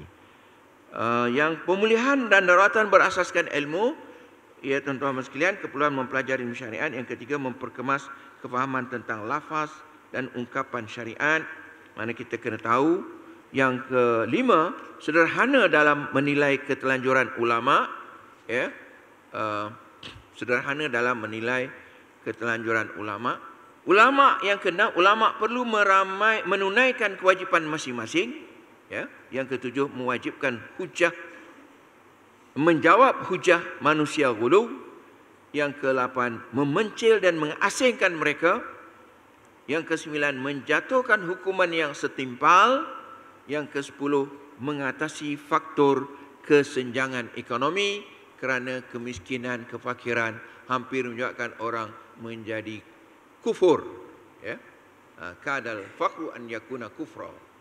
Jadi kemiskinan juga boleh menyebabkan orang menjadi banyak bermasalah, sama ada beragama ataupun berbudaya, berpolitik dan sebagainya. Akhirnya, saudara sekalian, penutup, saya ingin katakan perbincangan tentang ghulu dan ekstremisme memang memerlukan ruang masa dan tenaga yang banyak. Ya.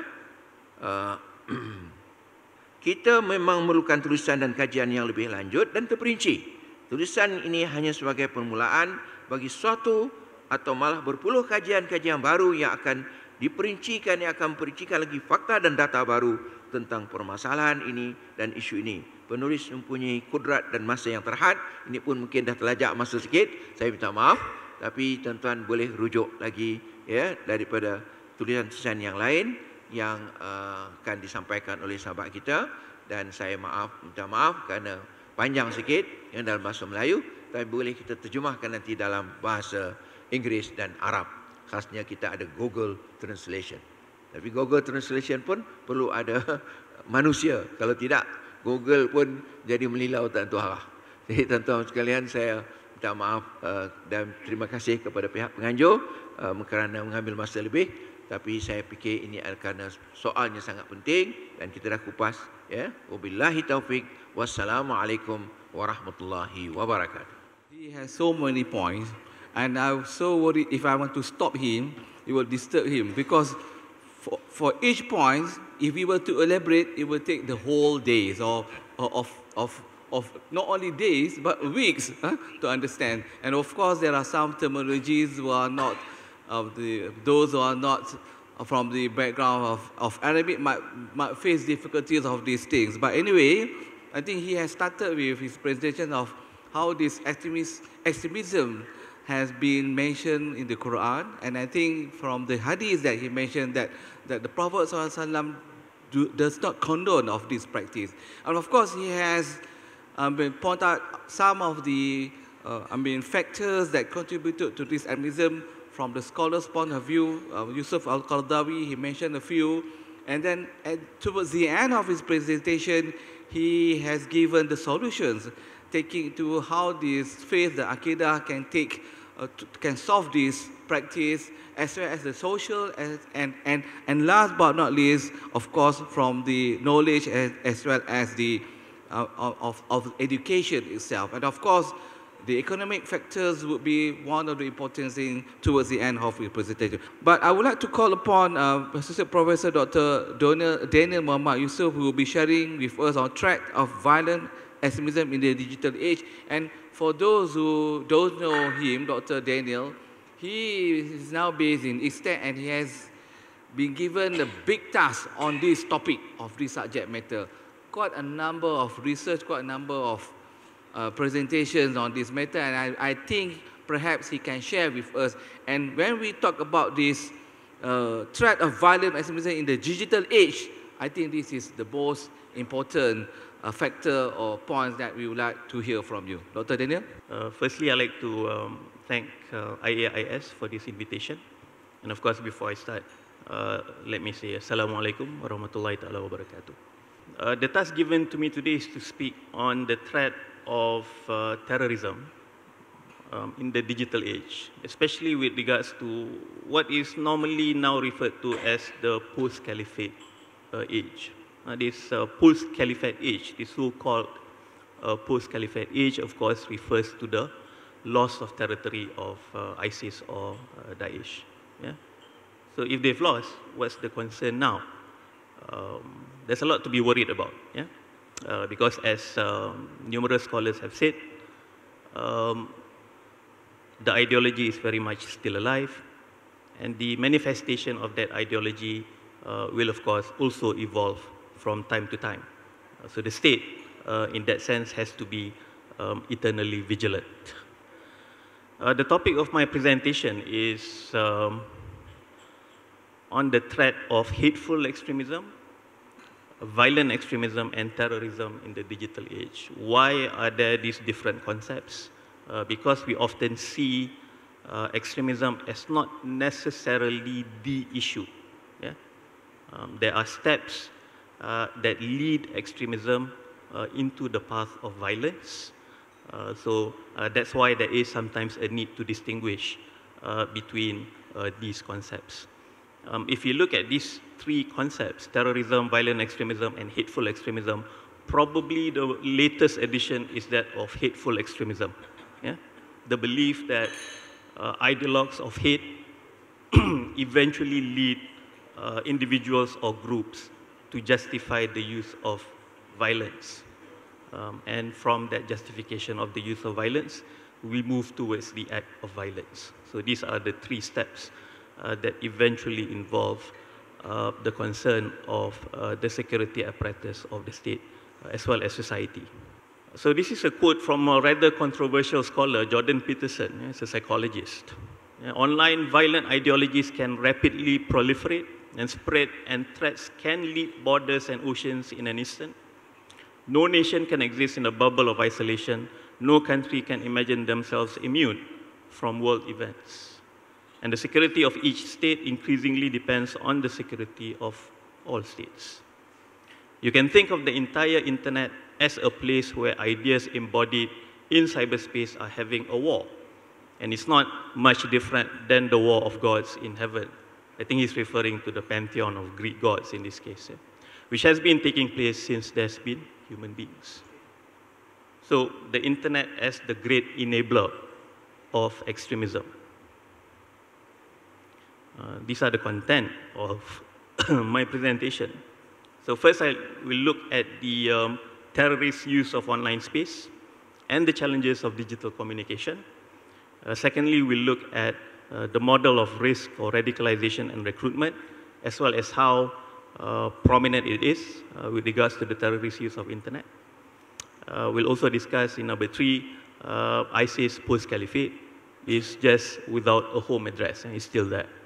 And number 4, we'll look at a discussion, if time permits, of research publications on terrorism, use of online space. We'll look at the examples of tag against terror, which in a way became quite prominent after the Christchurch call last May, last year. Tag against terror on not just, of course, Islamic extremism, but also far-right extremism, and also a research conducted on Islamic State ecosystem on Telegram, which, by the way, is still the preferred platform for terrorist groups. And then we'll have a bit of conclusion, where I'll try to discuss a bit about activities that the PCVE community is undertaking this year. So if you look at terrorist use of internet and the challenges of digital communication, it's often referred to with regards to the platform of Web 2.0. Yeah? So this is when we begin to utilize social media as a platform for communication.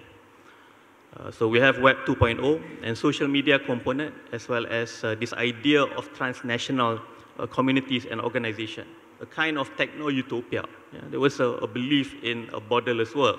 Anybody of you who was at least a youth in the 90s will probably realize there was this sense of idealism. It may have been a bit misdirected, but definitely there was an idealism with regards to the global community during this time. But as we grew along this path of digitalization, yeah, we also began to realize the downsides that come together with it. Yeah? The existence of cybercrime, violent extremism, as well as terrorism, as well as despotic regimes. Yeah?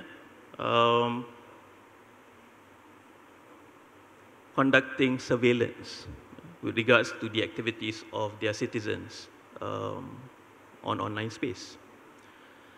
Also, we see how Web 2.0 has went on to enable or facilitate radicalization, recruitment, as well as organization, yeah? Planning, as well as planning towards the execution of terror acts. If you remember, the social media itself was in a way highlighted as one of the main platforms that enabled what was formerly known as the Arab Spring. Now we historically refer to it as the Arab Winter. Yeah? So digital communications usage informing national and transnational communications, linkages between groups, organizing offline action. Yeah? The planning is all done on Telegram, for example, when we talk about extremists and terror groups. And how social media or Web 2.0 is used to facilitate violent radicalization as well. Yeah?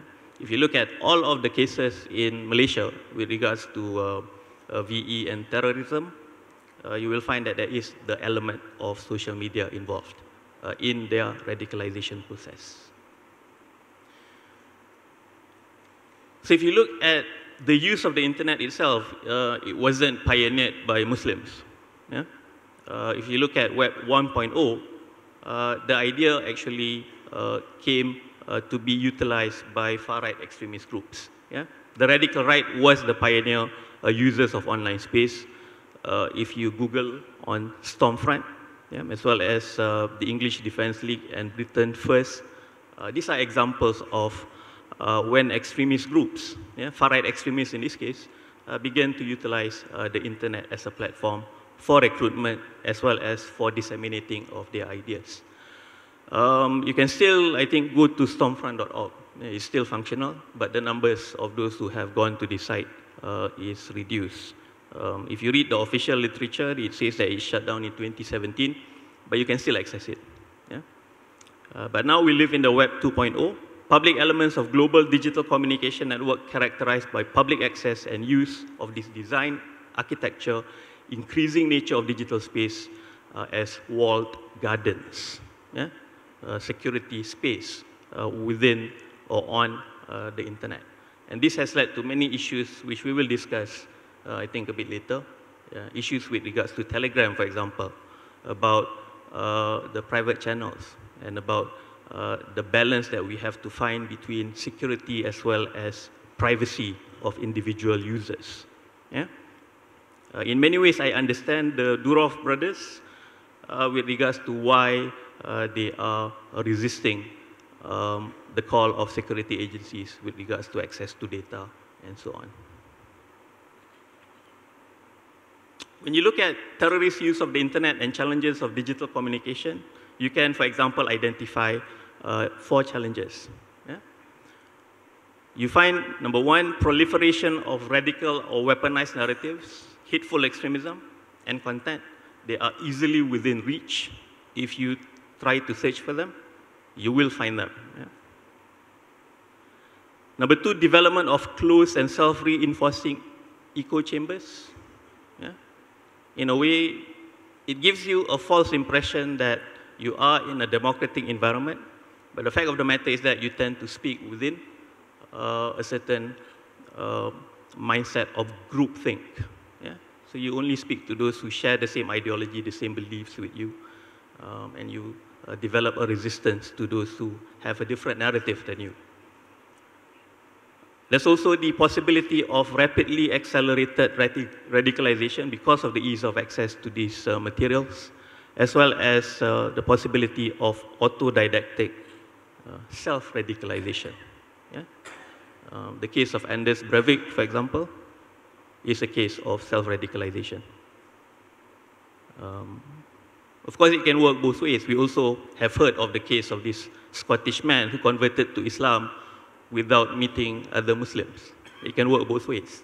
In the case of extremism, in the case of Anders Breivik, most famously, it was probably the most famous case of self-radicalization, at least up until the Christchurch incident. So policymakers have had to respond to these risks. Yeah? So what policymakers have to respond to the risk of digital communication? Number 1, the example I gave just now of Anders Breivik, also because of the anonymity of the internet. Yeah? It's easy to lose yourself in cyberspace with regards to materials and whatnot. There's also cumulative extremism and the 24-hour communication cycle, where you will find competing extremism and a downward spiral, you can say, yeah? And also of revenge acts. What followed Christchurch? Sri Lanka. Yeah? And Sri Lanka was a revenge act against what occurred in New Zealand. Yeah? So globalized in a negative way, you can say. Why? Because of cumulative extremism.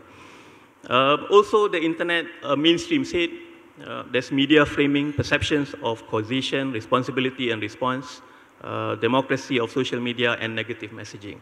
If you follow news items, even in Malaysia, if you look at the response thread, you will be appalled. Yeah? The negativity, the racism, the discrimination inherent in the comments is a reality of, I think, everyday life now. And what this has meant is the regulation and role of technology multinationals. We'll get to some of these efforts that are being undertaken, I think, towards the end of my talk. Let's look at the Malaysian scenario. In August, we conducted an international PCVE, Prevention and Countering Violent Extremism seminar, Our friends who were involved in this seminar are also here. I see Haji Jamal and Siasat and others who were involved in this seminar, where the Ministry of Home Affairs gave a keynote. So these numbers have changed now, but these were the numbers that were quoted in August 2019. 519 arrests related to terrorism under POTA and SOSMA. 266 social media accounts taken down in that time period. And Malaysia, of course, has yet to develop a national action plan on CVE. This is something that I'm still lobbying to achieve, perhaps by the end of the year. Of the total arrests under SOSMA, 82% are below the age of 40, if you look at the definition of youth prior to the change in that definition. Now it's until 30. Even if it's until 18 until 30, the number is still about 50+%. And 175 convictions from those arrests.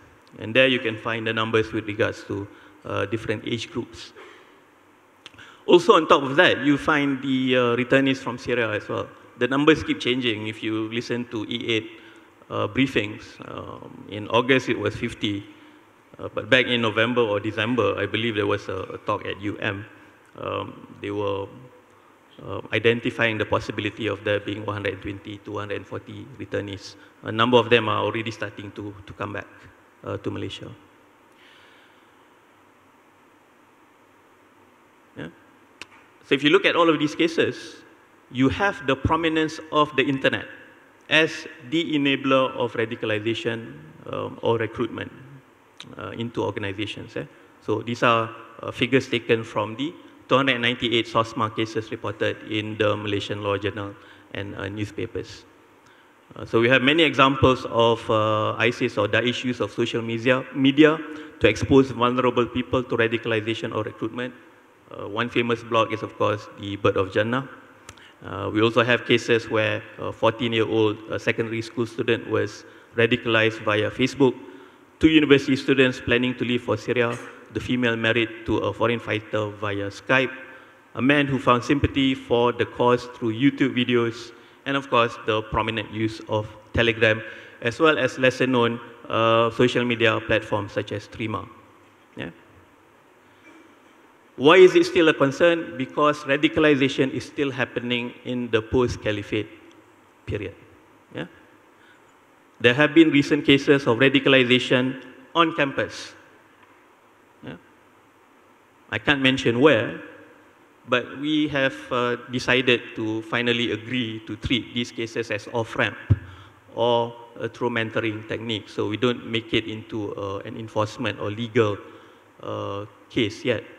So we try to de-radicalize the individuals through non-enforcement mechanisms.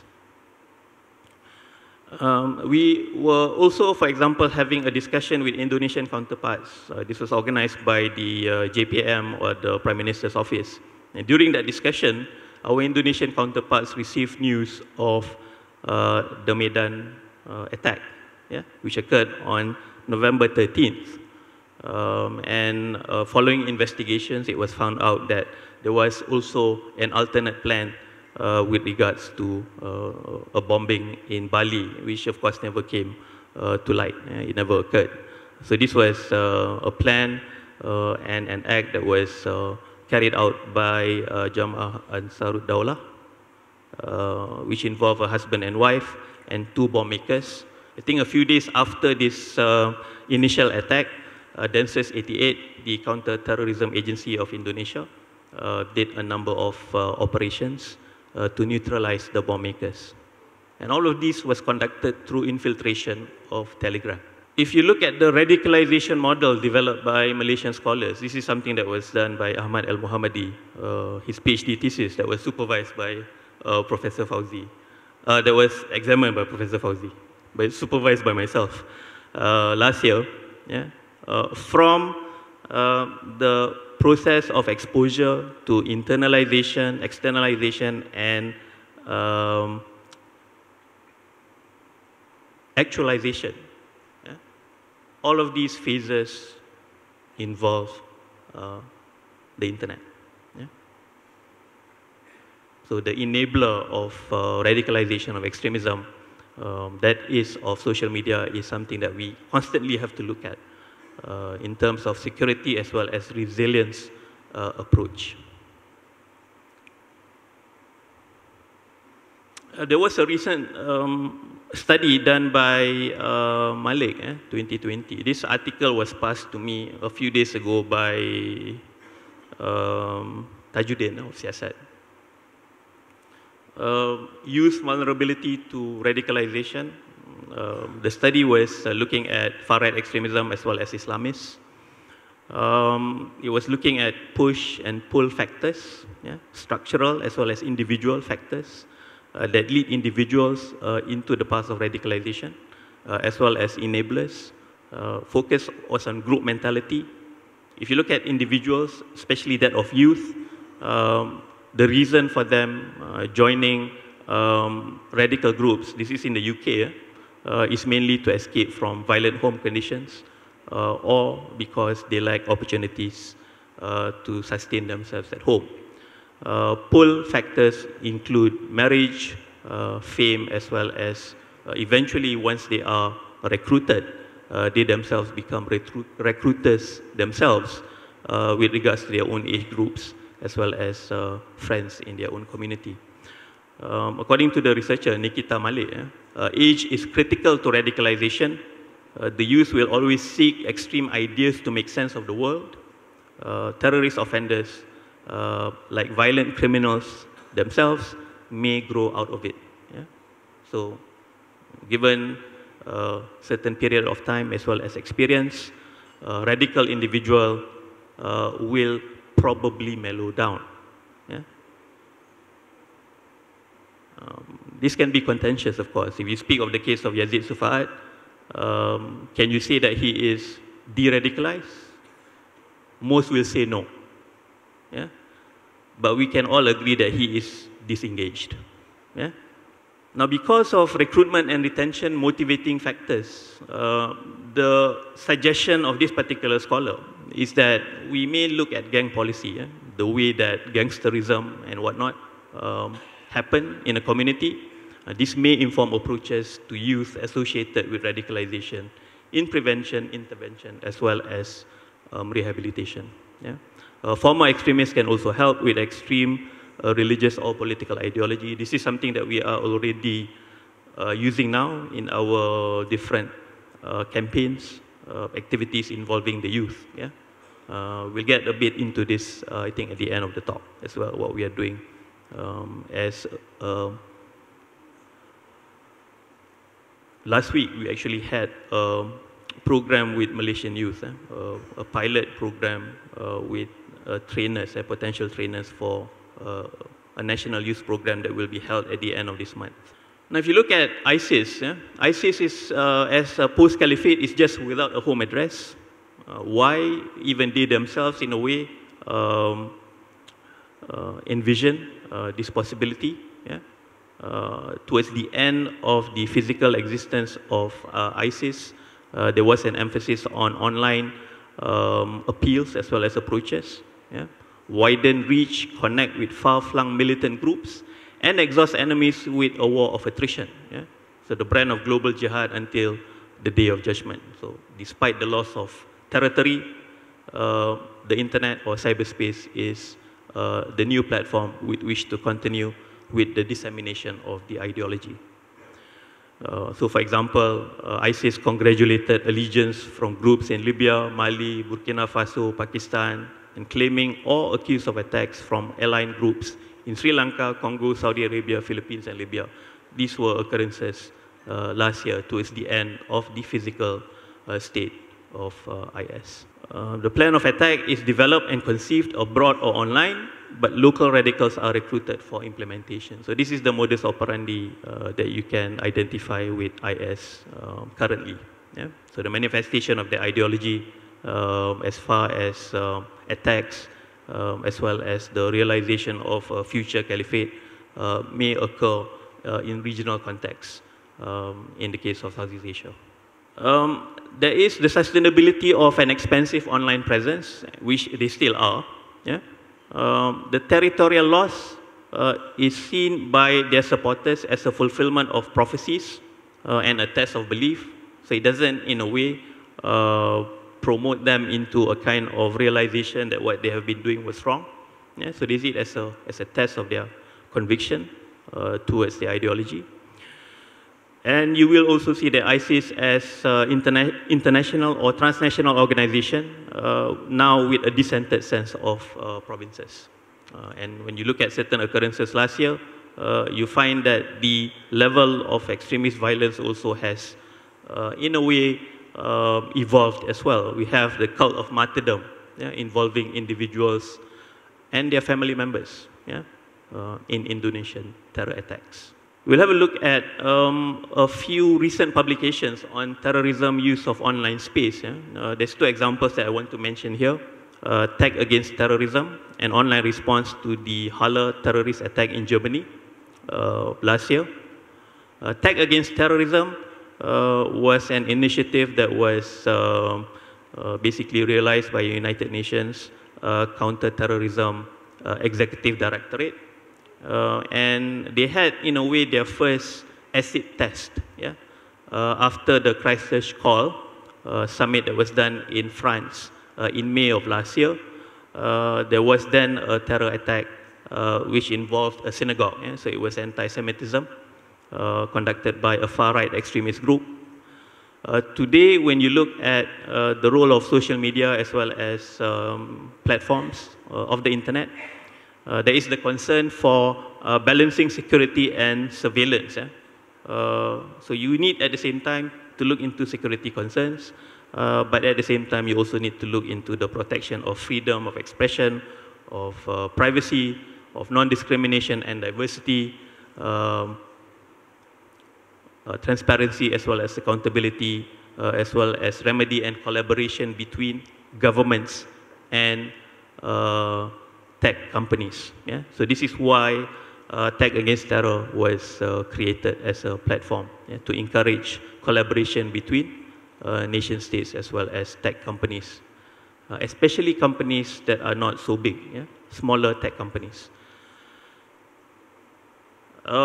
This was tested through the Halle terrorist attack. So part of the reason that Tag Against Terror was created through their different mechanisms, it did prove to be effective, yeah, in limiting proliferation of the video itself through GIFCT as well as their consent incident protocol, TCAP, and the alert function, yeah, content analytics protocol.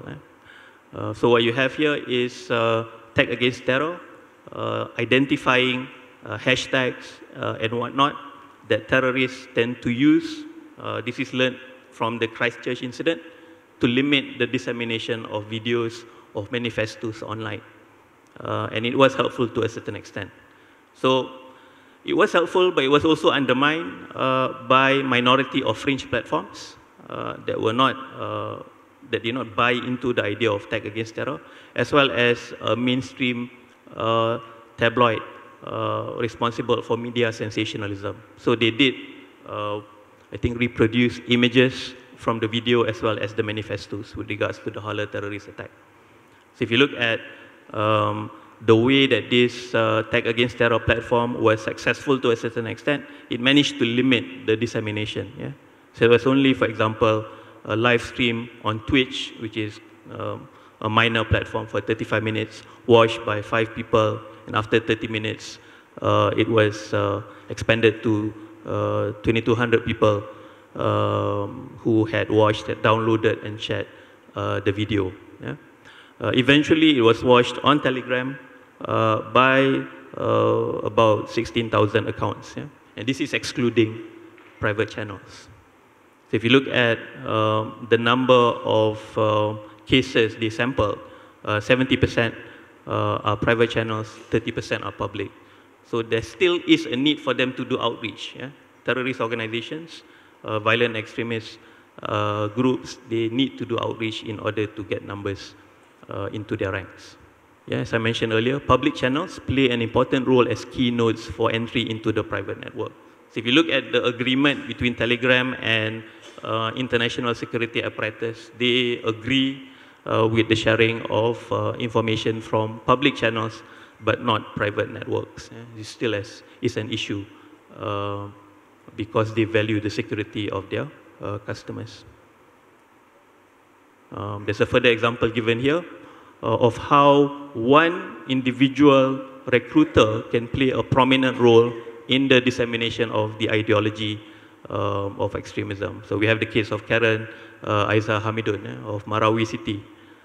She managed to create a network spanning across 25 countries. And she also played a very successful role as a network facilitator. I think the height of her activities was during the Marawi siege. By way of conclusion, these are some of the things that we are doing in Malaysia at the moment. As far as CVE is concerned, we are developing capacity. We're developing tools and simulations to help with target segmentation of youth at risk online. ISTAC, for example, is working with the University of Maryland with START, National Consortium for the Study of Terrorism and Responses to Terrorism, in relation to developing a simulation to look at how youth respond to recruitment online. This is something that we will try to test with the Ministry of Youth and Sports in a number of our zonal activities for empowering the youth against extremism. So we'll be doing it and developing it with another grant, hopefully by the end of the year. And we'll try to get some results from this pilot study. At the same time, there still is a lot of weakness with regards to strategic communication. Yeah? When I spoke of the 2 cases of radicalized individuals on campus, how did we find out about these cases? We did not find out about these cases through grassroots CVE workers or through the authorities of the university and so on. How did we find out about these 2 individual cases? We found it out through information from international security agencies. So there is still a lot to be done with regards to developing capacity at the grassroots level. Yeah? So I think to a certain extent, Malaysian universities require a CVE action plan as well. We need to, I think, give awareness as well as develop capacity amongst our counselors, amongst our deans, lecturers and so on with regards to taking note of the possible red flags of radicalized individuals and groups on campus. Also at the same time, we are engaged with the Ministry of Youth and Sports for a national CVE, we call it a Youth Pact Convention. Yeah, this is to empower the youth. We are working with KBS as well as Youth Power Club, which was recently created. Actually, as I'm speaking now, my colleagues are having, I think, a discussion with KBS for our national level conference or convention at IUM Gombak at the end of this month, from the 29th to 31st of this month. So we're working with a lot of people, and one thing that is very good about the CVE community in Malaysia is that we tend to share expertise and we tend to collaborate with each other. So this was the zonal program that we did at ISTAC last week. Yeah? So ISTAC, KBS, so Ministry of Youth and Sports, as well as Youth Power Club. We'll have the national level at the end of the month, and this is the International CVE Symposium in March that will bring together researchers, practitioners, as well as government agencies and whatnot. So we are looking forward to I think, obtaining more collaborative efforts with others in Malaysia as well as regionally as well. I think I should end here. We try to give some space for discussion. Thank you. Okay, thank you, Dr. Daniel, for your very interesting presentation. And I think this digital era has managed to transform into our planet, our countries, more into what we call a place of uncertainty in terms of security. And I think the point that he shared with us, where the authorities, there were about 519 arrests, related to terrorism under this POTA and SOSMA, and 266 social media accounts taken down. And also with some of the slides that he shared with us, how these telegrams and other channels in the media, social media, has managed to advertise this bad practice among not only outside, but the most dangerous part will be among the people of Malaysia. And I think that would be something, I think his team is doing the best for the country. We have less than 30 minutes for Q&A. Assalamualaikum warahmatullahi. Nama saya Ainul Yakin, saya dari Ahmadiyah. Saya bercakap tak berapa terang, cakap kuat sikit. Nama saya Ainul Yakin bin Muhammad Zain. Saya dari Jemaat Ahmadiyah. Soalan saya ataupun mungkin saya nak share sikit berkenaan dengan penceramah yang kedua tadi tentang faktor pendidikan.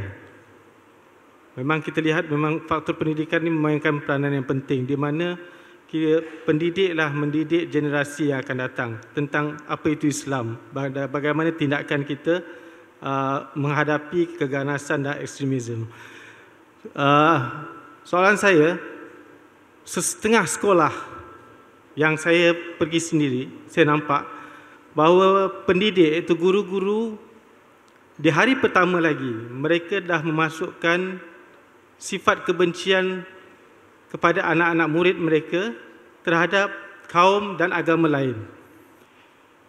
Pengalaman saya sendiri apabila saya menghantar anak saya ke sekolah Darjah 1, hari pertama, guru datang masuk ke kelas dan dia mengucapkan Assalamualaikum warahmatullahi. Dan dia ikuti juga, dia kata cuma murid-murid Islam saja yang boleh jawab, yang bukan Islam tak boleh jawab. Jadi di sini dari kecil dah dididik bahawa kamu memang asing dari yang lain. Kamu tak boleh bergaul dengan mereka. Ini faktor pendidikan. Dan yang kedua, juga faktor pendidikan di mana kita melihat banyak ustaz-ustaz dan para ulama-ulama yang memberikan penafsiran yang negatif tentang kedatangan juru selamat ataupun Imam Mahdi yang akan datang, bahawa dia akan datang dengan pedang. Dia akan menghancurkan orang-orang Islam dan membunuh orang Islam. Sedangkan kedatangan seseorang yang berbentuk Imam Mahdi itu pastinya membawa kepada keamanan seperti mana Rasulullah SAW. Itu yang saya lihat, ini yang faktor pendidikan dua. Dan yang ketiga, yang terakhir, apa peranan para ulama yang terhadap para pemimpin yang tadi disentuh juga mengkafirkan orang. Dan fatwa itu ada. Fatwa itu mengatakan grup A atau kelompok A ini kafir. Dan itu menjadi satu fatwa. Nah, apa peranan para ulama dan Majlis Syura sendiri berkenaan dengan perkara ini? Kalau kita tidak betulkan perkara ini, maka kafir mengkafirkan akan terus berlaku. Itu saja. Assalamualaikum warahmatullahi wabarakatuh. Okay, terima kasih. Thank you. The lady at the back just now, where is the lady? Okay, come, please. Assalamualaikum. So, I'm Shafaq from Kashmir, actually. Can you speak louder? We can't hear you from up here. Okay, your name, please repeat. Yeah, my name is Shafaq. I'm from Kashmir. So my question is that how can we differentiate between an extremist group or the groups that are helping people like Kashmir who are living in a conflict zone, who have been suffering from so long, and how will we, the portrayal of Western media, as I am living in a Kashmir, we have been suffering from so long. There are people who are helping us out, and you can see through the Indian media they are labeling us as terrorists. So how can we tackle this problem? How can we help these people who are living like this? So this is my question. Thank you. Okay then. Can I pass the mic to Datuk Wira first and followed by the other speakers to respond to the question? Anda semua tahu bahawa pendidikan di Malaysia ini banyak dipengaruhi oleh faktor politik yang dominan sebelum ini, iaitu trend kemelayuan yang sekular di bawah barisan nasional yang jelas. Dan saya sehingga sampai sekarang pun tak boleh nak ceramah di masjid-masjid di Melaka sampai sekarang. Walaupun kita dah menang, masih. Ini kesan dia. Jadi pendidikan guru-guru pun adalah diambil dari kumpulan-kumpulan mereka yang terlalu totok dengan fahaman politik mereka, kepartaian mereka, dan mereka menimbulkan kebencian sekarang ini bukan hanya kepada orang Islam, bahkan sesama orang Islam yang bukan parti mereka, yang dikira penipu dan hancing komunis pun disebut. Jadi kesan politician atau parti yang terlalu fanatik kemelayuan dan liberalism dan yang membazir ini ya telah menyebabkan pengaruh itu meresap dan bertambah-tambah buruk dengan berlakunya ya perubahan politik yang terkini dan silapnya kumpulan Islam dalam membuat satu pilihan politik yang betul, menyebabkan keadaan semakin parah. Oleh itu saya sangat simpati dengan apa yang beliau sebut tu, dan ini memang menjanjikan sesuatu yang buruk untuk Malaysia. Sebab itu kita dapati pilihan raya di Tanjung Piai sangat membayangkan bagaimana mungkin ya pemikiran yang menganggap penjahat yang 60 tahun itu adalah yang akan menggantikan mengambil alih semula masa depan negara Malaysia yang terbaik dan menang begitu punya tinggi, menunjukkan masalah kekeliruan semakin parah. Jadi saya simpati dengan apa yang beliau sebut, dan adanya ustaz-ustaz yang melihat dengan penuh kebencian pada orang lain, ini juga membayangkan kegagalan parti sebelum ini atau kerajaan sebelum ini membentuk guru-guru yang lebih rasional dan lebih bijak dalam konteks memahami perkembangan semasa. Tapi yang ada adalah guru yang dipengaruhi oleh trend politik keagamaan ataupun kebangsaan yang sangat anti kepada kawannya pun dia sangat benci dan lebih benci daripada orang lain. So ini realiti saudara sekalian, dan saya bimbang perkara ini akan membawa ke musibah yang lebih besar pada masa yang akan datang kalau tidak ada suatu tindakan yang lebih rasional, lebih terbuka untuk menyelesaikan masalah ini.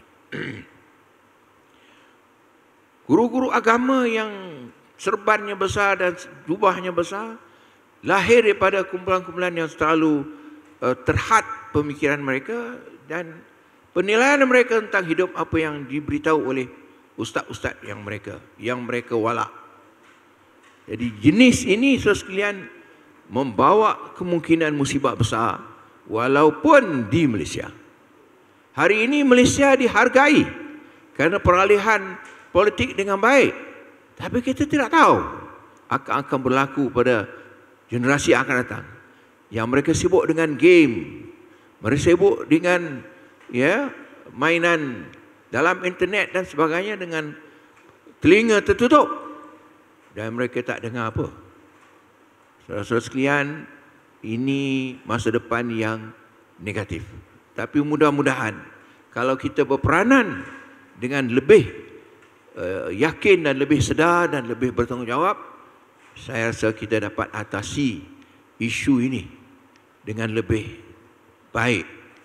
Dengan syarat golongan ilmuwan yang betul dapat menjelaskan hakikat sebenarnya perkembangan yang berlaku dalam Malaysia dan kupasan-kupasan Islam yang betul menurut asas-asas pendalilan syarak dan bukan hanya sekadar ambil satu dua ayat Quran tanpa berlaku amanah terhadap kaedah-kaedah pendalilan istinbat yang ini kadang-kadang dibuat oleh ulama, orang yang dianggap ulama. Ini sungguh malang. Jadi saudara-saudara sekalian, saya tak nak bagi penyelesaian, Tapi saya kata ini adalah suatu yang menjanjikan suatu yang negatif. Kalau kita semua tak betul-betul menjelaskan kepada masyarakat Islam yang sebenarnya itu apa. Kita kata yang Islam memerintah. Yang disebut Islam memerintah itu apa dia? Parti mana? Adakah parti yang begini itu akan itu Islam? Saudara-saudara sekalian, kita tak boleh berfikir secara generalisasi begitu, secara tamim, dan itu membahaya kepada masa depan negara. Terima kasih Datuk Wira, dan I think jawapannya ialah balik kepada kita semua. We have to take the lead. We have to discuss and to engage more and to tackle the problems. We are so worried that the society will be bombarded with the wrong message, wrong teaching of Islam that can make into our country into a dangerous way. Can we have Dr. Daniel to respond? In your case, you were mentioning Kashmir, right? About non-state entities. One of the problems with CVE is that it's very status quo oriented. Yeah, it's very pro the nation states after the Second World War, the New World Order, as it turned out then. So there is this concern about securitization through CVE. On another level, there is also the reality or the realization that you can't approach extremism through security means alone. How much did the US spend on securitization after 9/11? Can you give me a rough number? It's $3 trillion. They realize that they can't go on that way. So this is one of the realizations through CVE. They realize that it can't be done through security means alone. You have to pass it to the community itself. So the resiliency of the community in order to reconcile, to resolve conflicts and whatnot. At the same time, there still is a gray area. Whenever you talk about security and desecuritization, when you talk about CVE, when you talk about counter-terrorism, if you develop capacity on the ground, amongst the grassroots, if you develop a strategic communication channel from the ground up into the state level, you also run the fear of creating a surveillance mechanism for the state. So there's always a concern on my part whenever I talk about CVE, the concern being that there is the tendency for governments to potentially exploit or abuse CVE vocabulary to their own ends. I won't mention any cases here because it can be extremely sensitive because of the position of ISTAC right now with regards to a certain country. So this gray area, yeah, that we might unwittingly create a surveillance mechanism that might potentially, to a certain extent, infiltrate the privacy of individual citizens and whatnot. What's important in the case of these conflicts, whether it's Kashmir or whether it's southern Patani or it's southern Thailand, Mindanao and so on, is the need for that to be oversight from civil society organizations and others towards the state. I think this is what is important. بسم الله الرحمن الرحیم. من 3 نکته خدمت شما عرض میکنم. بسم الله الرحمن الرحیم. First of all, I will explain 3 points about this issue that had explained by the person from the Kashmir. 3 راه حل برای مشکل تکفیر در جهان اسلام. 3 methods is for solving of the Takfiri group in the world. راه اول اینه که ما معتقد باشیم شهادتین برای مسلمان بودن کل امت اسلامی کافی است و تمام مسلمانانی که شهادتین گفتن همه رو ما در دنیا همه رو مسلمان بدونیم. I think the first way we can distinguish between the Takfiri group and ordinary group or political group is this: we thinking that all the people are the same and all the Muslim by the telling the Shahadatain are the Muslims, not makes a group of the Muslims in the many parts. All the Muslims, when they tell the Shahadatain makes the Muslims. الان در روی کره زمین 1,700,000,000 مسلمان هستند که همه نماز میخونند با فرقه ها و مذاهب و فکرهای مختلف. ما همه رو یک جا برادران و خواهران دینی خودمون بدونیم. Second things is we thinking that all the Muslims in the world are the brother and the unique and is a Ummah. One part of the Muslims, another part of Muslims is not good. All the Muslims one unique, and we can to make the good power and potential against the Ilhadi and Takfiri groups. راهکار دوم این هست که ما معتقد باشیم همچنان که اجماع امت اجمعت الامه علی ان للمجتهد المصیبه اجران و للمخطئ اجر واحد، معتقد باشیم که اختلاف نظرهایی که در بین فرق و مذاهب و گروه‌های عالم اسلام وجود داره تمامی اینها در نزد خدا معذورن و اعمال همشون مورد قبوله. If any issues, small issues, suppose in a hands all the finger is not same, but the hands by the small or big finger, they will do one things. They make and they pick up the some things. If we will thinking that all the Muslims by any differences are unique, then we can to do many things and make a very strong potential in the world. و راهکار سوم اینه که ما یه تجربه موفقی در ایران داریم. اون تجربه تأسیس مجمع تقریبه که برای شما توضیح میدم، تقریب بین مذاهب اسلامی. We have another method we had done in our country, that is the dialogue between the Muslims. Suppose Sunni or Shia, they can to dialogue with each others, and we had done this test and experience, a good experience in our country about the dialogue between the Muslims in from any branch and any Sunni, Shia, Maliki, Hanbali, Shafi'i and others, Hanafi.